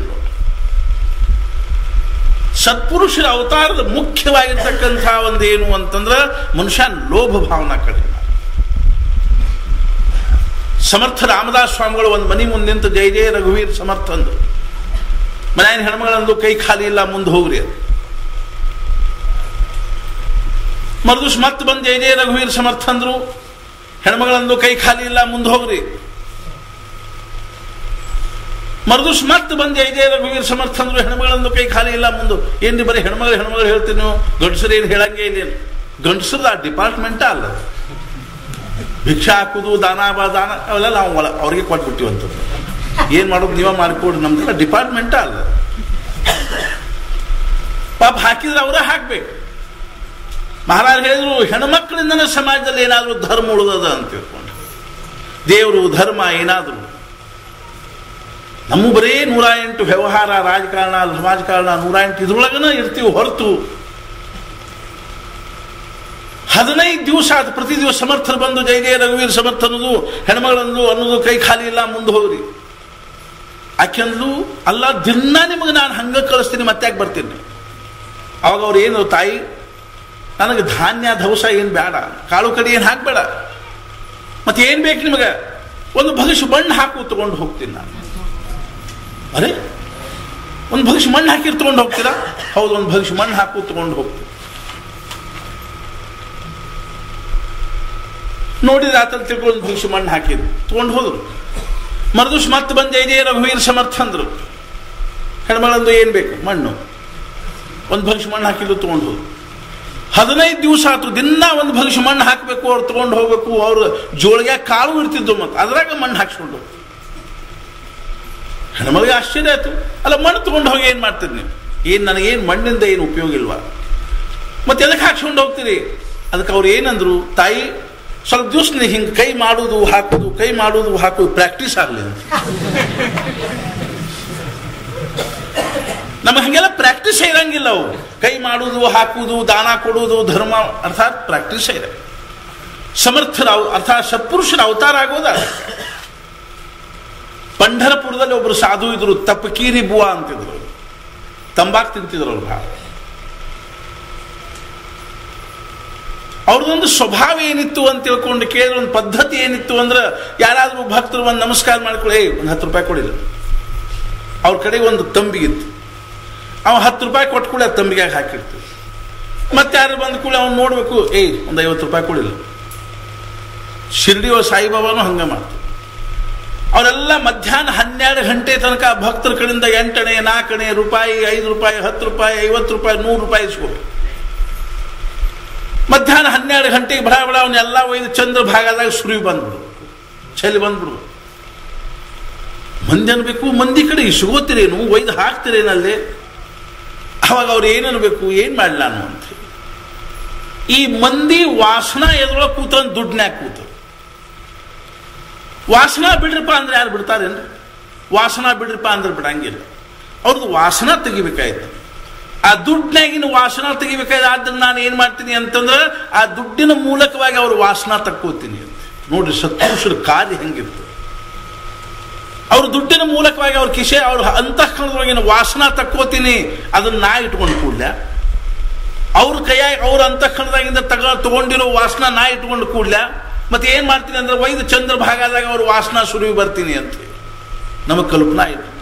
ಮಹಾರಾಜರು ಏನು ಮಾಡ್ತಿದ್ರು, ರಾತ್ರಿ ಎಲ್ಲರಿಗೂ ನಿದ್ದೆ ಹತ್ತಿದ ಬಳಿಕ ತಮ್ಮ ಲಂಗೋಟಿ ಹರಿತಿದ್ರು, ಅದನ್ನೊಂದು ಕಟ್ಟಿಗೆ ಸುತ್ತಿದ್ರು, ಜೊತೆಗೆ ಒಬ್ಬರನ್ನ ಕರ್ಕೋತಿದ್ರು ನಾಗಪ್ಪ ಅನ್ನೋರ್ನ. ಅದನ್ನ ಎಣ್ಣೆಗೆ ಎದ್ದಿ ಅದನ್ನ ಹಿಲಾಲ್ ಮಾಡ್ತಿದ್ರು. ಹಿಲಾಲ್ ಮಾಡಿ ಎಲ್ಲ ಕಡೆಗೂ ಅಡ್ಡಾಡಿ ಬರ್ತಿದ್ರು. ಯಾರ್ಯಾರು ಎಲ್ಲೆಲ್ಲಿ ಮಲ್ಕೊಂಡು ಅದು ನೋಡಿ ಬರ್ತಿದ್ರು. ಯಾರಾದ್ರು ಕೇಳಿ ಏನು ಹೇಳ್ತಿದ್ರು ಅಂದ್ರೆ ಹಾಸಿಕೊಳ್ಳಿಕ್ಕೆ ಹೊದ್ಕೊಳ್ಳಿಕ್ಕೆ ಎಲ್ಲರಿಗೂ ಹೋಗಿ ಇಲ್ಲಿ ನೋಡಿ ಬರ್ತೀನಿ ಅಂತ. ಒಂದು ದಿವಸ ಅವ್ರು ರಹಸ್ಯವಾಗಿ ಒಂದು ಮಾತು, ನಾ ಯಾಕೆ ಹಂಗೆ ಅಡ್ಡಾಡ್ತೀನಿ ಗೊತ್ತೇ ನಿಮ್ಗೆ? ಯಾಕೆ ಅಡ್ಡಾಡ್ತೀನಿ ಅಂತಂದ್ರೆ ಅವ್ರು ಹಗಲಿನಲ್ಲಿ ಅವರು 108 ವಿಚಾರಗಳ ಮಧ್ಯದಲ್ಲಿ ಅವ್ರ ತಲೆಯಾಗ 108 ವಿಚಾರಗಳು ತುಂಬಿರ್ತಾವ. ಆವಾಗ ಅವ್ರದ್ದು ಸಾಧನೆಯ ಮಟ್ಟ ಎಲ್ಲಿಗೆ ಬಂದದ್ದು ನನಗೆ ಗೊತ್ತಾಗೋದಿಲ್ಲ ಅಂತ. ಆ ರಾತ್ರಿ ಮಲ್ಕೊಂಡುವಾಗ ಶಾಂತವಾಗಿ ಮಲ್ಕೊಂಡಿರೋದ್ರಿಂದ ಅವ್ರ ಸಾಧನೆಯ ಮಟ್ಟ ಎಲ್ಲಿಗೆ ಬಂದದ, ಅವ್ರದ್ದು ಅಂತಃಕರಣದೊಳಗೆ ಯಾವ ವಾಸನ ಅದ, ಎಷ್ಟು ವಾಸನ ಅದ, ಎಂಥ ವಾಸನ ಅದ ಅನ್ನೋದು ನನಗೆ ಸ್ಪಷ್ಟ ಕಾಣಿಸ್ತದ. ಅದಕ್ಕೆ ನೋಡಿ ಬರ್ತೀನಿ ಅಂತ. ಸತ್ಪುರುಷನ ಉದ್ದೇಶ ಏನದ, ಭಾವ ಏನದ ಅಂತಂದ್ರೆ ಸಮಾಜದೊಳಗಿರ್ತಕ್ಕಂಥ ನಮ್ಮಂಥವರ ಅಂತಃಕರಣದೊಳಗಿರುವ ವಾಸನೆಯನ್ನು ತೆಗೆದು ಹಾಕೋದು ಅವರದು ಉದ್ದೇಶ. ಆದ್ರಿಂದ ಸತ್ಪುರುಷರ ಅವತಾರ ಆಗ್ತಾರೆ. ಅದಕ್ಕಾಗಿ ಅವರು ತಾವು ಅನೇಕ ಪ್ರಕಾರದ ದೇಹ ದಂಡನೆಗಳನ್ನು ಮಾಡ್ತಾರೆ, ಸಮಾಜದಿಂದ ಆಗ್ತಕ್ಕಂಥ ಆಘಾತಗಳನ್ನು ಅನುಭವಿಸ್ತಾರೆ. ಸಮಾಜ ಏನು ಅವ್ರಿಗೆ ಸುಮ್ಮನೆ ಇರ್ಕೊಡ್ತದೆ. ಮತ್ತು ಇಷ್ಟಲ್ಲದೆ ಅವ್ರು ಏನ್ ಮಾಡ್ತಾರೆ ಅಂದ್ರೆ ತಮ್ಮೊಳಗ ದಿವ್ಯವಾಗಿರ್ತಕ್ಕಂಥ ಭಾವಗಳನ್ನು ಹೊಂದಿರತಕ್ಕಂಥವ್ರಾಗಿರ್ತಾರೆ. ತುಳಸಿದಾಸರು ಒಂದು ಕಡೆಗೆ ಸತ್ಪುರುಷರ ಲಕ್ಷಣಗಳನ್ನು ಹೇಳಿದ್ದಾರೆ ರಾಮಾಯಣದಲ್ಲಿ. ಸಾಧು ಚರಿತ ಸುಚರಿತ ಕಪಾಸು ಅಂತ ಹೇಳಿದ್ದಾರೆ. ನಾವು ಮೊನ್ನೆ ಯಾರನ್ನೋ ಒಬ್ಬನ ಕೇಳಿದ್ವಿ, ಈ ಹಣ್ಣುಗಳೇನವನು, ಈ ಎಲ್ಲಾ ಹಣ್ಣುಗಳಲ್ಲಿ ಉತ್ತಮ ಹಣ್ಣು ಯಾವ್ದು ಹೇಳಿ ನೋಡು. ಕೆಲವರು ಮಾವಿನ ಹಣ್ಣು ಅಂತಾರೆ, ಕೆಲವರು ಪೇರು ಹಣ್ಣು ಅಂತಾರೆ, ಕೆಲವರು ಮತ್ಯಾವುದೋ ಹಣ್ಣು ಅಂತಾರೆ. ತುಳಸಿದಾಸರು ಯಾವ ಹಣ್ಣು ಉತ್ತಮವಾದದ್ದು ಅಂತ ತಿಳ್ಕೊಂಡು ಹೇಳಿದ್ರು ಅಂತಂದ್ರೆ ಹತ್ತಿ ಹಣ್ಣು ಉತ್ತಮವಾದದ್ದು. ಹತ್ತಿ ಹಣ್ಣಲ್ಲ, ಹತ್ತಿ ಹಣ್ಣು. ಹತ್ತಿ ಕಾಯಿ ಆಗ್ತದ. ಅರೆ ಹತ್ತಿ ಹಣ್ಣಾಗ ಏನಿರ್ತದ್ರಿ? ಅದೇನು ತಿರ್ಲಿಕ್ಕೆ ಬರ್ತದ, ಅದ್ರೊಳಗೆ ಏನು ರಸ ಇರ್ತದ, ಅದ್ರಾಗ ಏನು ಸುಗಂಧ ಇರ್ತದ. ತುಳಸಿದಾಸರು ಹೇಳಿದು ಅದ ಶ್ರೇಷ್ಠವಾಗಿರ್ತಕ್ಕಂಥ ಹಣ್ಣು. ಸತ್ಪುರುಷನ ಚರಿತ್ರೆ ಅಂದ್ರೆ ಜೀವನ ಅಂದ್ರೆ ಹೆಂಗಿರ್ತದೆ ಅಂದ್ರೆ ಆ ಹತ್ತಿ ಹಣ್ಣಿದ್ದಂಗೆ. ಸಾಧು ಚರಿತ ಸುಚರಿತ ಕಪಾಸು. ಕಪಾಸ ಅಂದ್ರೆ ಹತ್ತಿ ಹಣ್ಣಿದ್ದಂಗೆ. ಹಾಗೆ ಹತ್ತಿ ಹಣ್ಣಾಗ ಏನಿರ್ತದ ಅಂತ ತಿಳ್ಕೊಂಡು ಕೇಳಿ ಅವ್ರು ಹೇಳಿದ್ರು ಮೊದಲೇ ಲಕ್ಷಣ ಏನು ಅಂದ್ರೆ ನೀರಸ. ಹತ್ತಿ ಹಣ್ಣು ನೀರಸ ಇರ್ತದೆ. ಸಾಧು ಸತ್ಪುರುಷನ ಚರಿತ್ರೆ ಮೊದಲೇ ಲಕ್ಷಣ ಏನು ಅಂದ್ರೆ ಅವ್ರೇನು ಐಷಾರಾಮದಾಗಿರ್ತಾರೆ, ನೀರಸವಾಗಿರ್ತಕ್ಕಂಥದ್ದು. ಅವರ ಆಹಾರ ನೀರಸ, ಅವರ ವಸ್ತ್ರಗಳ ನೀರಸ, ಅವರ ವ್ಯವಹಾರ ನೀರಸ. ಎಂಥೆಂಥ ನಾವು ನೋಡ್ತೀವಿ ಸಾಧು ಸತ್ಪುರುಷರು ಒಂದು ಲಂಗೋಟಿ ಹಾಕೊಂಡಿರ್ತಾರ, ಒಂದು ಗುಹಾದಾಗಿರ್ತಾರ, ಎಲ್ಲೆಲ್ಲೋ ಒಂದು ಕಡೆ ದೇವಸ್ಥಾನದಲ್ಲಿರ್ತಾರ, ಒಂದು ತಟ್ಟು ಹಾಸ್ಕೊಂಡು ಮಲ್ಕೋತಾರ, ಒಂದು ಸಾಧಾರಣವಾಗಿರ್ತಕ್ಕಂಥ ಊಟ ಮಾಡಿಕೊಂಡಿರ್ತಾರ. ನಾವೊಂದು ಊರಿಗೆ ಹೋಗಿದ್ದೀವಿ, ಸಾಯಿಖೇಡ ಅಂತ ತಿಳ್ಕೊಂಡು. ಅಲ್ಲೊಬ್ರು ಸಾಧುಗಳು ಇರ್ತಿದ್ರು. ಅವ್ರದ್ದು ಸಮಾಧಿ ಆಮೇಲೆ ಖಂಡವಾದಲ್ಲೇ ಆತ. ಅವರಿಗೆ ಧೂನಿವಾಲೆ ದಾದಾ ಅಂತಿದ್ರು. ನಾವು ಹೋದಾಗ ಅವ್ರು ತೀರ್ಕೊಂಡು ಒಂದು 15-20 ವರ್ಷ ಆಗಿದೆ. ಆದ್ರೆ ಆ ಊರಿಗೆ ಹೋಗಿದ್ದೀವಿ ನೋಡ್ಲಿಕ್ಕೆ. ಆ ಊರೊಳಗೆ ಒಬ್ರು ಮಾಲ್ ಗುಜಾರ್ ಅಂತ, ಇಲ್ಲಿ ಹೆಂಗೆ ನಾವು ಗೌಡ್ರು ಪಾಟೀಲ್ರು ಅಂತೀವೋ ಹಂಗೆ ಉತ್ತರ ಭಾರತದಾಗ ಮಾಲ್ ಗುಜಾರ್ ಅಂತ. ದೊಡ್ಡ ಶ್ರೀಮಂತರ ಮನಿ. ಅವ್ರ ಮನಿ ಮಗ್ಗಲಿಗೆ ಒಂದು ಕಟ್ಟಿ, ಸಾಧಾರಣ ಒಂದು 4 ಫೂಟ್ ಅಗಲ, ಒಂದು 8-9 ಫೂಟ್ ಉದ್ದ. ನಿಮಗೆ ಹೇಳಿದ್ರೆ ಆಶ್ಚರ್ಯ ಅನಿಸ್ಬೋದು. ಆ ಸತ್ಪುರುಷರ ಆ ಕಟ್ಟಿ ಮ್ಯಾಲ 27 ವರ್ಷ ಇದ್ರು.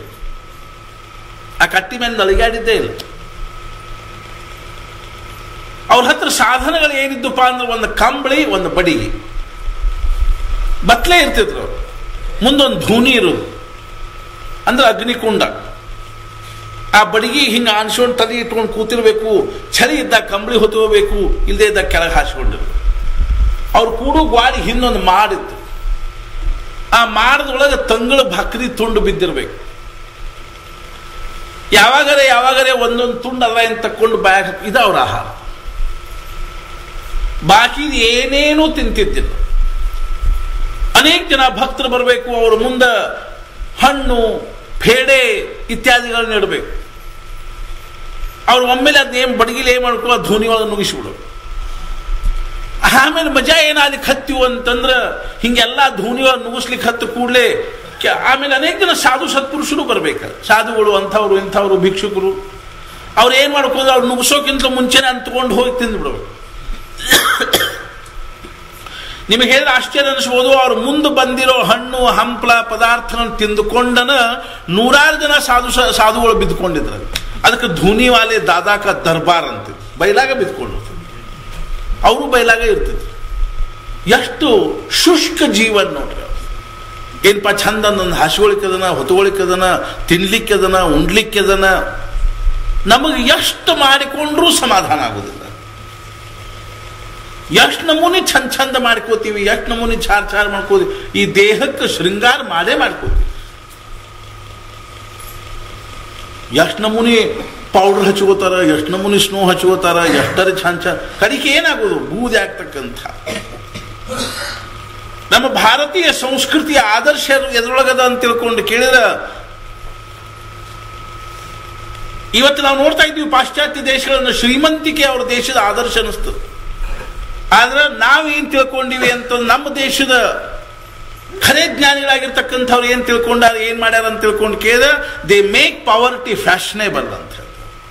ಬಡತನವನ್ನ ಅವ್ರು ಏನ್ ತಿಳ್ಕೊಂಡ್ರು ಅಂದ್ರೆ ಫ್ಯಾಷನ್ ಅಂತ ತಿಳ್ಕೊಂಡ್ರು. ನಮ್ಮ ಭಾರತೀಯರು ಏನ್ ತಿಳ್ಕೊಂಡಿವಿ ಅಂದ್ರೆ ಬಡತನನ ಫ್ಯಾಷನ್ ಅಂತ ತಿಳ್ಕೊಂಡಿವಿ. ಬಡತನನ ಸೌಂದರ್ಯದ ಲಕ್ಷಣ ಅಂತ ತಿಳ್ಕೊಂಡಿವಿ. ಮನ लाग्यो मेरा यार फकीरी में, मन लाग्यो मेरा यार फकीरी में, जो सुख पायो राम भजन में, वो सुख नाही अमीरी में, मन लाग्यो मेरा यार फकीरी में. ನೋಡ್ರಿ ಹೆಂಗೆ ಹೇಳ್ತಾರೆ.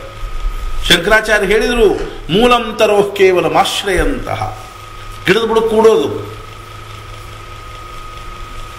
ಮೂಲಂ ತರೋ ಕೇವಲ ಆಶ್ರಯಂತಹ, ಕೌಪೀನ ಮಾತ್ರೇಣ ವಿಲಾಸಯಂತಹ, ವೇದಾಂತ ವಾಕ್ಯೇಶು ಸದಾರಮಂತಃ ಕೌಪೀನವಂತಃ ಖಲು ಭಿಕ್ಷಾಚರಂ.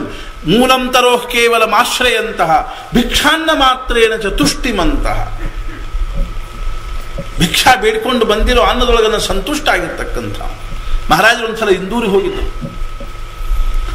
ಇಂದೂರ್ ರಾಜಂದು ಏನಿದು ಇತ್ತು ಅಂದ್ರೆ, ಮಹಾರಾಜರು ಬೇಕಾದಾಗ ಬಂದ್ರು ಅವ್ರು ಯಾವುದೂ ನಿರ್ಬಂಧ ಇರಲಿಲ್ಲ.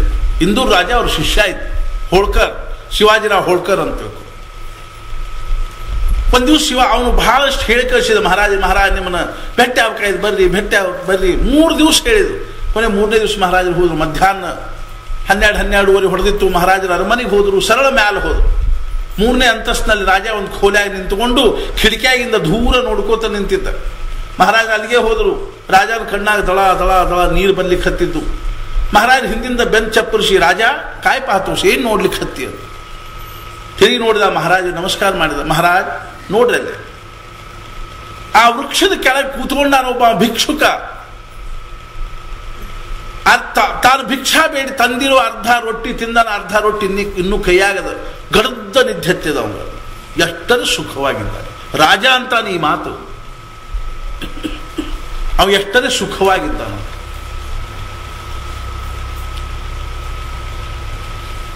ನಮಗೆ ಕಲ್ಪನಾ ಏನಿಲ್ಲ ಅಂತ ತಿಳ್ಕೊಂಡು ಕೇಳಿದ್ರೆ, ಬಹಳಷ್ಟು ದುಡ್ಡಿದ್ರೆ ಅವರೆಲ್ಲರೂ ಸುಖವಾಗಿರ್ತಾರಂತೆ ಅಂತ ತಿಳ್ಕೊಂಡಿವಿ. ಇದು ಹುಚ್ಚು ಕಲ್ಪನಾ ಅದ. ಏನ್ರಿ, ಬೇಕಾದಷ್ಟು ರೊಕ್ಕ ರುಚಿ ಬೇಕಾದಷ್ಟು ಅದ, ಎಷ್ಟರೇ ಅವ್ರು ಆರಾಮಿರ್ಬೋದ್ರಿ, ತಪ್ಪು ಕಲ್ಪನಾ ಇದೆ. ಎದರ ಅಭಾವದೊಳಗೆ ನಾವು ದುಃಖಿ ಇರ್ತೀವಿ, ಅದು ಯಾರ ಹತ್ರ ಬಹಳಷ್ಟು ಅದನ್ನು ಅವ್ರನ್ನ ಸುಖಿ ಅಂತ ತಿಳ್ಕೋತೀವಿ. ಆದ್ರೆ ಅವರಿಗೆ ದುಃಖಕ್ಕೆ ಕಾರಣ ಬಹಳ ಬೇರೆ ಇರ್ತಾವ. ನಿಮಗೆ ಹೇಳಿದ್ರೆ ಆಶ್ಚರ್ಯ ಅನಿಸ್ಬೋದು, ಹೈದರಾಬಾದ್ ನಿಜಾಮಗ 24 ತಾಸು ಏನು ಚಿಂತಿತ್ತು ಅಂದ್ರೆ ಮಗಳ ಮದುವೆ ಹೆಂಗಾದಿತ್ತು ಅಂತ ಚಿಂತಿತ್ತು. ನಮ್ಮಂಥವ್ರ ಪಾಡೆ ಹೈದರಾಬಾದ್ ನಿಜಾಮಗ ಮಗಳ ಮದುವೆ ಚಿಂತಿತ್ತು. ಮಹಾರಾಜ ಹಿಂದಿಂದ ಹೋಗಿ ಬೆಂಚ್ ಚಪ್ಪರಿಸಿದ್ರು, ಕಾಯ್ ಪಾತೋಸ್ ಏನ್ ನೋಡ್ಲಿಕ್ಕೆ ಹತ್ತಿ ಅಂತ. ಹಿಂತಿರಿ ನೋಡಿದ, ನಮಸ್ಕಾರ ಮಾಡಿದ. ಮಹಾರಾಜ ನೋಡ್ರಲ್ಲಿ ಆ ಭಿಕ್ಷುಕ್ ಎಷ್ಟು ಆನಂದಲ್ಲಿ ಮಲ್ಕೊಂಡ. ನನಗೆ ಹೆಂಗದ ಅಂತ ತಿಳ್ಕೊಂಡು ಕೇಳಿದ್ರೆ, ಉಣ್ಲಿಕ್ಕೆ ಪಂಚಪಕ್ವಾನ್ ಊಟದ ಕೈಯಾಗ ಕಾಲಾಗ, ಅರ್ಥಾತ್ ಕೈಗೆ ಕಾಲಿಗೆ ಆಳು ಕಾಳು ಬೇಕಾದಷ್ಟು ಹಂಸ ತೂಲಿಕಾ ತಲುಪದ ಮೇಲೆ ಉತ್ತಮವಾಗಿರ್ತಕ್ಕಂಥ ಗಾದಿ ಮೇಲೆ ಮಲ್ಕೋತೀನಿ. ಬೇಕಾದಷ್ಟು ದುಡ್ಡು ಐಶ್ವರ್ಯ ಸತ್ತ ಅಧಿಕಾರ ಎಲ್ಲ ಅದ, ಖರೆ ಸಮಾಧಾನ ಇಲ್ಲ. ನಮಗನಿಸ್ತದೆ ಏನು ಅಂದ್ರೆ, ಏನಿಲ್ರಿ, ಒಂದು ದೊಡ್ಡದೊಂದು ಬಂಗ್ಲೆ, ಮನೆ ಮುಂದೆ 1-2 ಕಾರು, ಬೇಕಾದಷ್ಟು ರೊಕ್ಕ ರುಚಿ ಇತ್ತು, ಆರಾಮ್ ಇರ್ತೀವಿ ಅದು. ಅಂಥವ್ನು ಹೋಗಿ ಕೇಳ್ಕೊಂಬರು, ಏನ್ರಿಪ್ಪ ಆರಾಮಿದ್ದೀರಿ? ಎಲ್ಲಿ ಯಾರು ಹೇಳಿದ್ರು ನಿಮಗೆ ಅಂತಾರ. ನಿಮಗೆ ತಪ್ಪು ಕಲ್ಪನೆ ಆಗಿದೆ. ಮತ್ತೆ ಎದ್ರೊಳಗದ ಅಂತ ತಿಳ್ಕೊಂಡು ಕೇಳಿದ್ರೆ, ಮನ लाग्यो मेरा यार फकीरी में, that man is richest whose ಪ್ಲೇಸರ್ಸ್ R cheapest ಅಂತ. ಯಾವನಿಗೆ ಚಟ್ನಿ ಭಕ್ರಿ ತಿಂದು ಚಾಪಿ ಮೇಲೆ ಗಡದ್ದ ನಿದ್ದೆತ್ತದ ಅವನಂತ ಶ್ರೀಮಂತ ಯಾರಿಲ್ಲ. ಯಾವನಿಗೆ ಬೇಕಾದ್ದು ತಿಂದು ಕುಡಿದು ಮಲ್ಕೊಂಡು ಆರಾಮ್ಶೀರು ನಿದ್ದೆ ಹತ್ತುವುದಿಲ್ಲೋ ಅವನಂಥ ದರಿದ್ರೆ ಅವನಲ್ಲ. ಮೂಲಂ ತರೋಃ ಕೇವಲ ಆಶ್ರಯಂತಹ ಭಿಕ್ಷಾನ್ನ ಮಾತ್ರೇಣ ಚತುಷ್ಟಿಮಂತಹ ವೇದಾಂತ ವಾಕ್ಯೇಶು ಸದಾ ರಮಂತಃ ಕೌಪೀನವಂತಃ ಖಲು ಭಾಗ್ಯವಂತಃ. मन लाग्यो मेरा यार फकीरी में, जो सुख पायो राम भजन में, वो सुख नाही अमीरी में. मन लाग्यो मेरा यार फकीरी में, हाथ में कुंडी ಒಂದು ಗಡಿಗೆ ಒಂದು ಗುಂಡಿ, ಬಗಲ ಮೇ ಸೋಟಾ ಬಡಿಗೆ, ಚಾರೋ ದಿಶಾ ಜಹಾಗೀರಿ ಮೇ, ಎಲ್ಲಿ ಬೇಕಲ್ಲಿ ಆರಾಮ್ ಸ್ವಚ್ಛಂದವಾಗಿ ಅಡ್ಡಾಡ್ತಕ್ಕಂಥ. ಮನ लाग्यो मेरा यार फकीर. ಭಾರತೀಯ ಸಂಸ್ಕೃತಿ ಆದರ್ಶ. ನಾವು ತಿಳ್ಕೊಂಡಿವಿ ಏನು ಅಂದ್ರೆ ಪ್ರಪಂಚದಲ್ಲಿ ಬಹಳಷ್ಟು ಏನಾದರೂ ಗಳಿಸಿದೀವಿ ಅಂದ್ರೆ ಸುಖಿ ಆಗ್ತೀವಿ ಅಂತ ತಿಳ್ಕೊಂಡು. ಆದ್ರೆ ಏನಿಲ್ಲ ಪರಿಸ್ಥಿತಿ ಅಂತಂದ್ರೆ ಅದು ಎದ್ರೊಳಗೂ ಖರೆ ಸಮಾಧಾನ. ಮತ್ತೆ ಎದ್ರೊಳಗದ ಅಂತ ತಿಳ್ಕೊಂಡು ಕೇಳಿದ್ರೆ ಮನಸ್ಸನ್ನು ಶಾಂತವಾಗಿ ಇಟ್ಕೊಳ್ಳೋದ್ರೊಳಗದು. ಆದ್ರೆ ನನ್ನ ಸತ್ಪುರುಷರು ಏನ್ ಮಾಡ್ತಾರಂದ್ರೆ ಮನುಷ್ಯನಲ್ಲಿರ್ತಕ್ಕಂಥ ಲೋಭ ಕಡಿಮೆ ಮಾಡ್ಲಿಕ್ಕೆ ಪ್ರಯತ್ನ. ಲೋಭ ಅಂದ್ರೆ ದುಃಖಮಯವಾಗಿರ್ತಕ್ಕಂಥ, ಸಮಾಧಾನ ಆಗಂಗೆ ಇಲ್ಲ. ಅಂಥ ಸತ್ಪುರುಷರ ಅವತಾರ ಸಮಾಜದಲ್ಲಿ ಆಗೋದೇನದನೋ ಒಂದು ಸಮಾಜದ ಭಾಗ್ಯ.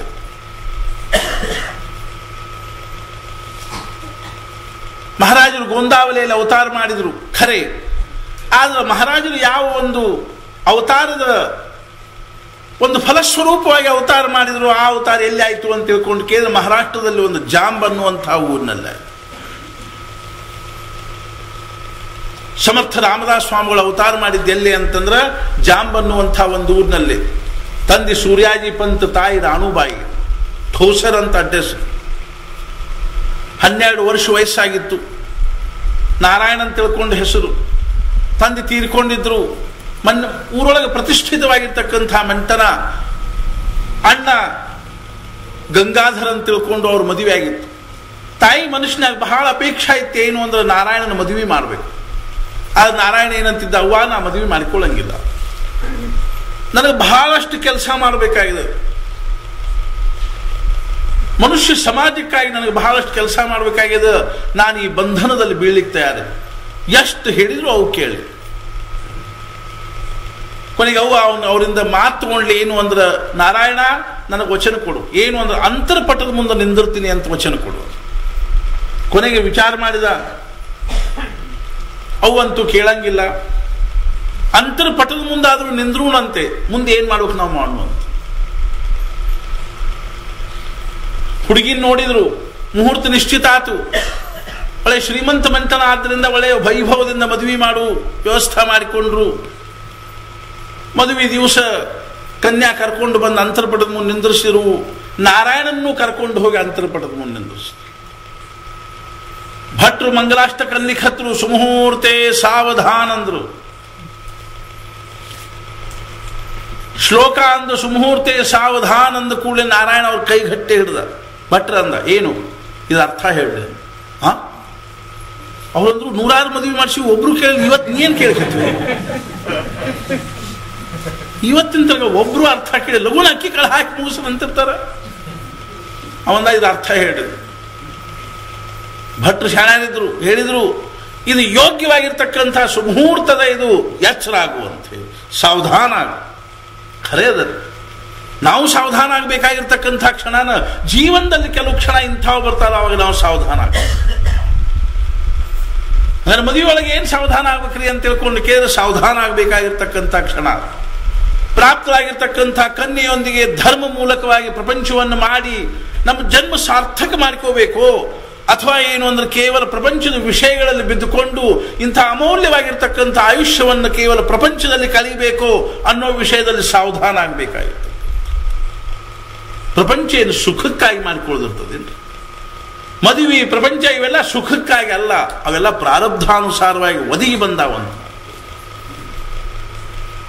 ನಾನು ಹೇಳಿದಿಲ್ಲ, ಕಲ್ಸೆ ಸಬ್ ಹಸೆಂಗೆ ಓ ಅಕೇಲಾ ರೋಯಿಗ. ಮರುದಿವಸದಿಂದ ಶುರುವಾಗಿ ಬಿಡ್ತಾವೆ. ನಾವು ನೋಡ್ತೀವಿ ಪ್ರಪಂಚದೊಳಗೆ ಸುಖಕ್ಕಾಗಿ ಪ್ರಪಂಚ ಅಲ್ಲ. ಮಹಾರಾಜ ಹೇಳಿದ್ರು, ಪ್ರಪಂಚ ಕೇಲಾನಿ ಸುಖಿ ಜಾಲ ಐಸಾ ನಾ ದೇಖಿಲ ನ ಐಕಿಲ್ಲ. ಪ್ರಪಂಚ ಮಾಡಿದ ಮತ್ತು ಸುಖಿಯಾದ ಅನ್ನುವಂಥ ಮನುಷ್ಯನನ್ನು ನಾವು ಇವತ್ತಿನ ತನಕ ಕೇಳಿಲ್ಲ, ನೋಡಿಲ್ಲ. ಆದ್ರಿಂದ ಸಾಧು ಸತ್ಪುರುಷರು ಈ ಉಪಾಧಿ ಒಳಗಿಂದ ಏನ್ ಮಾಡ್ಲಿಕ್ಕೆ ಪ್ರಯತ್ನ ಮಾಡ್ತಾರ, ಬಾಜುಕಾಗ್ಲಿಕ್ಕೆ ಪ್ರಯತ್ನ ಅಂತ ತಿಳ್ಕೊಂಡು ಎಲ್ಲರಿಗೂ ಮದುವೆ ಮಾಡ್ಕೊಂಡು ಬಿಡಬೇಕು ಅಂತ ತಿಳ್ಕೊಂಡು ಏನಲ್ಲ, ಬಿಡ್ರಿ ಅಂದ್ರೂ ಯಾರು ಬಿಡೋದಿಲ್ಲ. ಏನ್ರಿ ಏನ್ ಹಂಗ ಹೇಳಿದ್ರಂತ ಸ್ವಾಭಾವಿಕ ಅದ. ಹಾಗಾದ್ರೆ ಪ್ರಪಂಚ ಯಾಕೆ ಮಾಡಬೇಕು ಅಂತ ತಿಳ್ಕೊಂಡು ಕೇಳಿದ್ರೆ ಮಹಾರಾಜರು ಬಹಳ ಚಂದ ಹೇಳಿದ್ರು. ಮಹಾರಾಜ ಏನಂದ್ರು, ಒಬ್ರು ಮಹಾರಾಜ ಹತ್ರ ಬಂದು ಏನಂದ್ರು, ಮಹಾರಾಜ್ ನಾವು ಪ್ರಪಂಚ ಯಾಕೆ ಮಾಡ್ಬೇಕು? ಅದಕ್ಕೆ ಮಹಾರಾಜರು ಏನಂದ್ರು, ನೀವೇನ್ ಮಾಡ್ತೀರಿ ಅಂತ. ನಾವು ಟೆಕ್ನಿಕಲ್ ಕಾಲೇಜ್ನಲ್ಲಿ ಪ್ರೊಫೆಸರ್ ಇದ್ದೀವಿ, ಅಲ್ಲಿ ಏನ್ ಮಾಡ್ತೀರಿ ನೀವು? ಅವ್ರು ಏನಂದ್ರು, ನಾವು ಹುಡುಗರ ಕಡೆಯಿಂದ ಮಾಡೆಲ್ ತಯಾರು ಮಾಡಿಸ್ತೀವಿ. ಅಂದ್ರೆ ಆ ಯಂತ್ರದ ಒಂದು ಸ್ವರೂಪವನ್ನು ಮುಂಚೆ ತಯಾರು ಮಾಡ್ತಾರೆ. ಮಹಾರಾಜ್ ಅಂದ್ರು, ಅದನ್ನು ಮಾಡಲಿಕ್ಕೆ ನಿಮ್ಗೆ ಎಷ್ಟು ಖರ್ಚು ಬರ್ತದೆ? ಅವ್ರಂದ್ರು, ಬಹಳ ಖರ್ಚು ಬರ್ತದೆ. ಕಾಲೇಜ್ ಕಟ್ಟಿಸ್ಬೇಕು, ಪ್ರೊಫೆಸರ್ಗಳಿಗೆಲ್ಲ ಪಗಾರ ಕೊಡಬೇಕು, ಆ ಮಾಡೆಲ್ ತಯಾರು ಮಾಡ್ಲಿಕ್ಕೆ ಬೇಕಾಗುವ ಎಲ್ಲ ಸಾಮಗ್ರಿಗಳನ್ನು ತರಬೇಕು. ಇಷ್ಟೆಲ್ಲ ಅಂದ್ರೆ ಬಹಳ ಲಕ್ಷ ಕೋಟಿಗಟ್ಟಲೆ ಖರ್ಚಾಗ್ತದೆ. ಮಹಾರಾಜರು, ಇಷ್ಟೆಲ್ಲ ಖರ್ಚು ಮಾಡಿ ಯಾವ ಮಾಡೆಲ್ ತಯಾರು ಮಾಡ್ತೀರೋ ಅವಕ್ಕೆ ಪ್ಯಾಟೆ ಕಿಮ್ಮತ್ತು ಏನು ಬರ್ತದೆ? ಅವ್ರು ಯಾರು ತಗೋಬೇಕು? ಯಾವುದೋ ಒಂದು ಯಂತ್ರದೊಂದು ಮಾಡೆಲ್ ಮಾಡಿದ್ರು, ಒಂದು ಬಸ್ ಗಾಡಿ ಮಾಡೆಲ್ ಒಂದು ಮಾಡಿರ್ತಲ್ಲ ಸಣ್ಣ ಅವ್ನು ಯಾರು ತಗೋಬೇಕದು? ಅವೆಲ್ಲಕ್ಕೆ ಉಪಯೋಗ ಆಗ್ತಾವೆ. ಮಹಾರಾಜರು ಮತ್ತೆ ಇಷ್ಟೆಲ್ಲ ಖರ್ಚು ಮಾಡಿ ಯಾವ ಮಾಡೆಲ್ ತಯಾರು ಮಾಡ್ತೀರೋ ಅದಕ್ಕೆ ಏನೂ ಕಿಮ್ಮತ್ತು ಬರಂಗಿಲ್ಲ ಅಂದ್ರೆ ಯಾಕೆ ಮಾಡ್ತೀರಿ? ಅವಾಗ ಅವ್ರು ಏನಂದ್ರು, ಮಹಾರಾಜ್ ಈಗೇನು ನಾವು ಹುಡುಗರ ಕಡೆಯಿಂದ ಮಾಡೆಲ್ ಮಾಡಿಸ್ತೀವೋ ಅವ್ರಿಗೆ ಅದರೊಳಗೆ ಸರಿಯಾಗಿ ಮಾಡ್ಲಿಕ್ಕೆ ಬಂದ್ರೆ ಅವರು ನಾಳೆ ಅಂಥದ್ದು ಯಂತ್ರ ತಯಾರು ಮಾಡ್ತಾರೆ, ಅವಾಗ ಅದಕ್ಕೆ ಕಿಮ್ಮತ್ತು ಬರ್ತದೆ.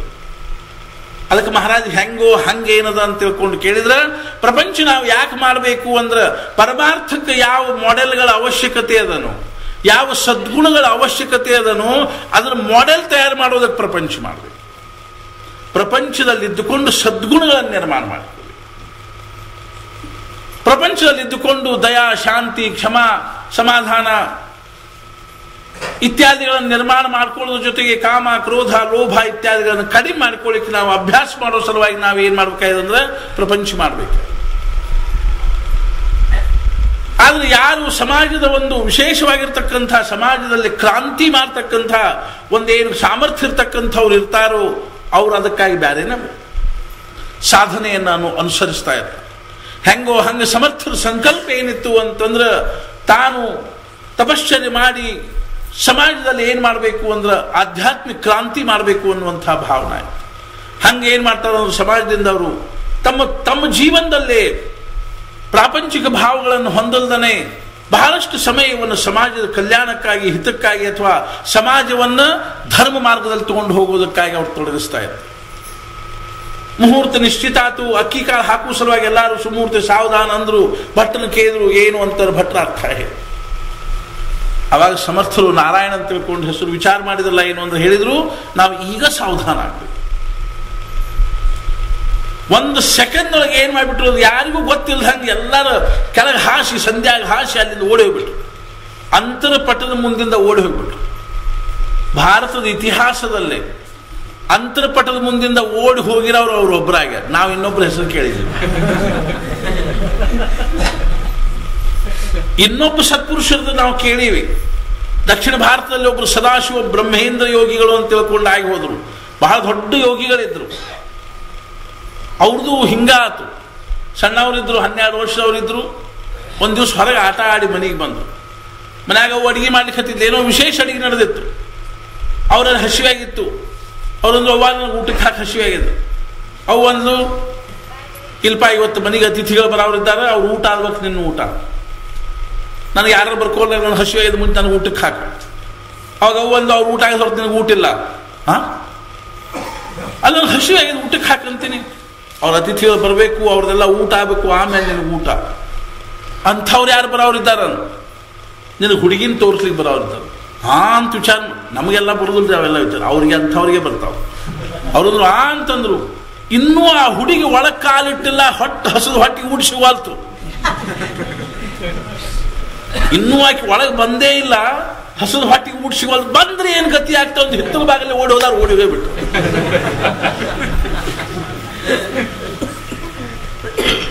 ಅವ್ರು ಓಡಿ ಹೋದ್ರು ಅನ್ನೋದು ಅಷ್ಟೇ ನಮ್ಗೆ ಅನಿಸ್ತದೆ. ಖರೆ ಮುಂದೆ ಎಂಥ ಯೋಗಿಗಳಾದರು ಅಂತ ತಿಳ್ಕೊಳಕ್ಕೆ ಅವ್ರು ಒಂದು ಉದಾಹರಣೆ ಹೇಳ್ತಾರೆ. ಸದಾಶಿವ ಬ್ರಹ್ಮೇಂದ್ರ ಯೋಗಿಗಳು ಅಂತ ತಿಳ್ಕೊಂಡಾದ್ರು.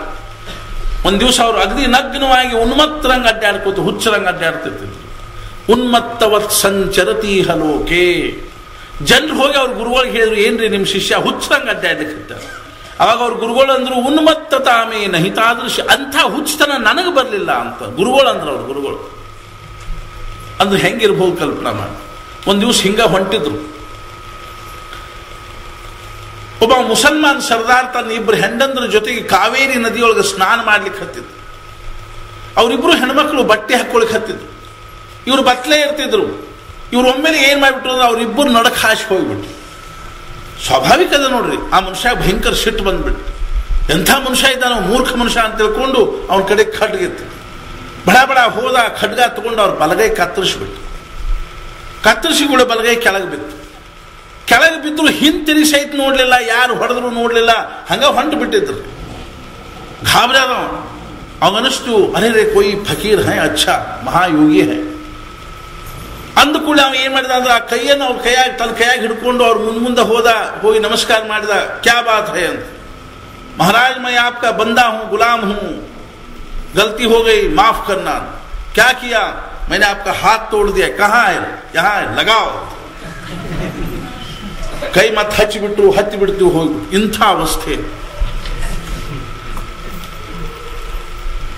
ಅಂಥವ್ರು ಏನ್ ಮಾಡಿದ್ರು ಅಂತಂದ್ರೆ ಸಣ್ಣವರಿದ್ದಾಗ ಓಡಿ ಹೋಗ್ಬಿಟ್ಟು.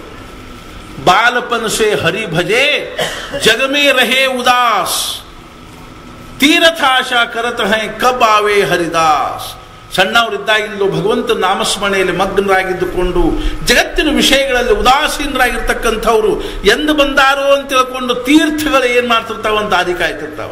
ಗಂಗಾ, ಯಮುನಾ, ಸರಸ್ವತಿ ಇತ್ಯಾದಿ ತೀರ್ಥಗಳು ಇಂಥ ಸಾಧು ಸತ್ಪುರುಷರು ಎಂದು ಬಂದು ಜನರು ನಮ್ಮೊಳಗೆ ಬಿಟ್ಟಿರ್ತಕ್ಕಂಥ ಪಾಪಗಳನ್ನೆಲ್ಲ ತೊಳೆದು ಹಾಕ್ತಾರೋ ಅಂತ ತಿಳ್ಕೊಂಡು ಆ ತೀರ್ಥಗಳು ಸಹಿತ ಪ್ರತೀಕ್ಷಾ ಮಾಡ್ತಿರ್ತಾವ. ತೀರ್ಥಾನಿ ತೀರ್ಥೀಕುರುವಂತಿ. ಆ ತೀರ್ಥಗಳನ್ನು ತೀರ್ಥ ಮಾಡಿಬಿಡ್ತಾರೆ. ಬಾಲಪನ್ ಸೆ ಹರಿ ಭಜೆ ಜಗಮೇ ರಹೇ ಉದಾಸ್, ತೀರಥಾಶಾ ಕರತ ಹೈ ಕಬ್ ಆವೆ ಹರಿ. ಹೆಂಗೋ ಹಂಗ ಸಮರ್ಥರು ಏನ್ ಮಾಡಿದ್ರು ಅಂತಂದ್ರೆ ಅಂತರ್ಪಟದ ಮುಂದಿಂದ ಓಡಿ ಹೋಗ್ಬಿಟ್ರು.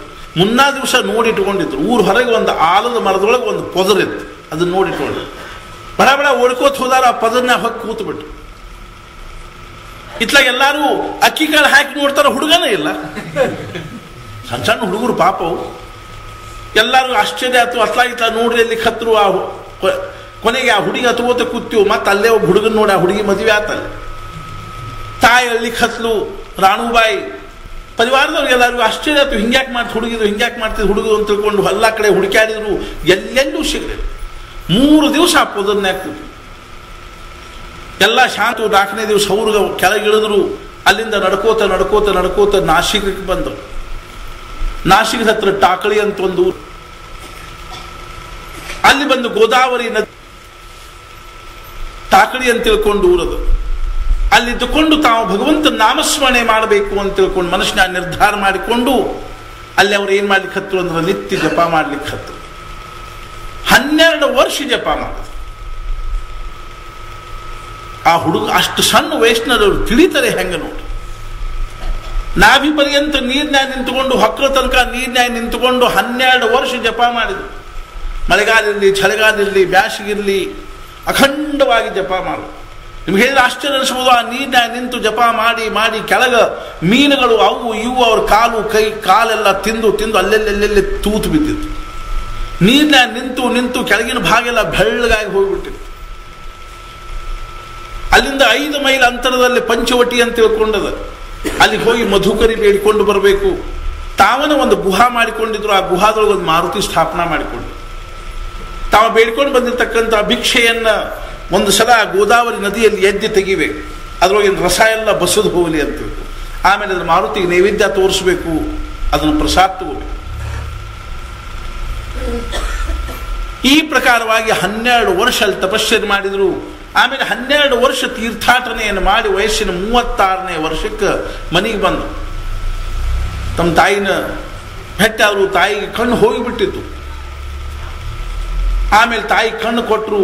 ಮುಂದೆ ಯಾವ ಪ್ರಕಾರವಾಗಿ ಧರ್ಮವನ್ನು ಸ್ಥಾಪನೆ ಮಾಡಿದ್ರು. ಛತ್ರಪತಿ ಶಿವಾಜಿ ಅವರ ಶಿಷ್ಯ ಆದ.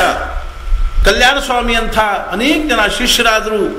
ಆಮೇಲೆ ಅವ್ರ ಕೊನೆಗೆ ದೇಹ ಹೆಂಗೆ ಬಿಟ್ಟರು ಅನ್ನುವಂಥ ಕಥಾ ಪ್ರಸಂಗವನ್ನು ನಾಳಿನ ಪ್ರವಚನದಲ್ಲಿ ನಾವು ಶ್ರವಣ ಮಾಡೋಣ. ಜಾನಕಿ ಜೀವನ ಸ್ಮರಣ ಜೈ ಜೈ ರಾಮ್.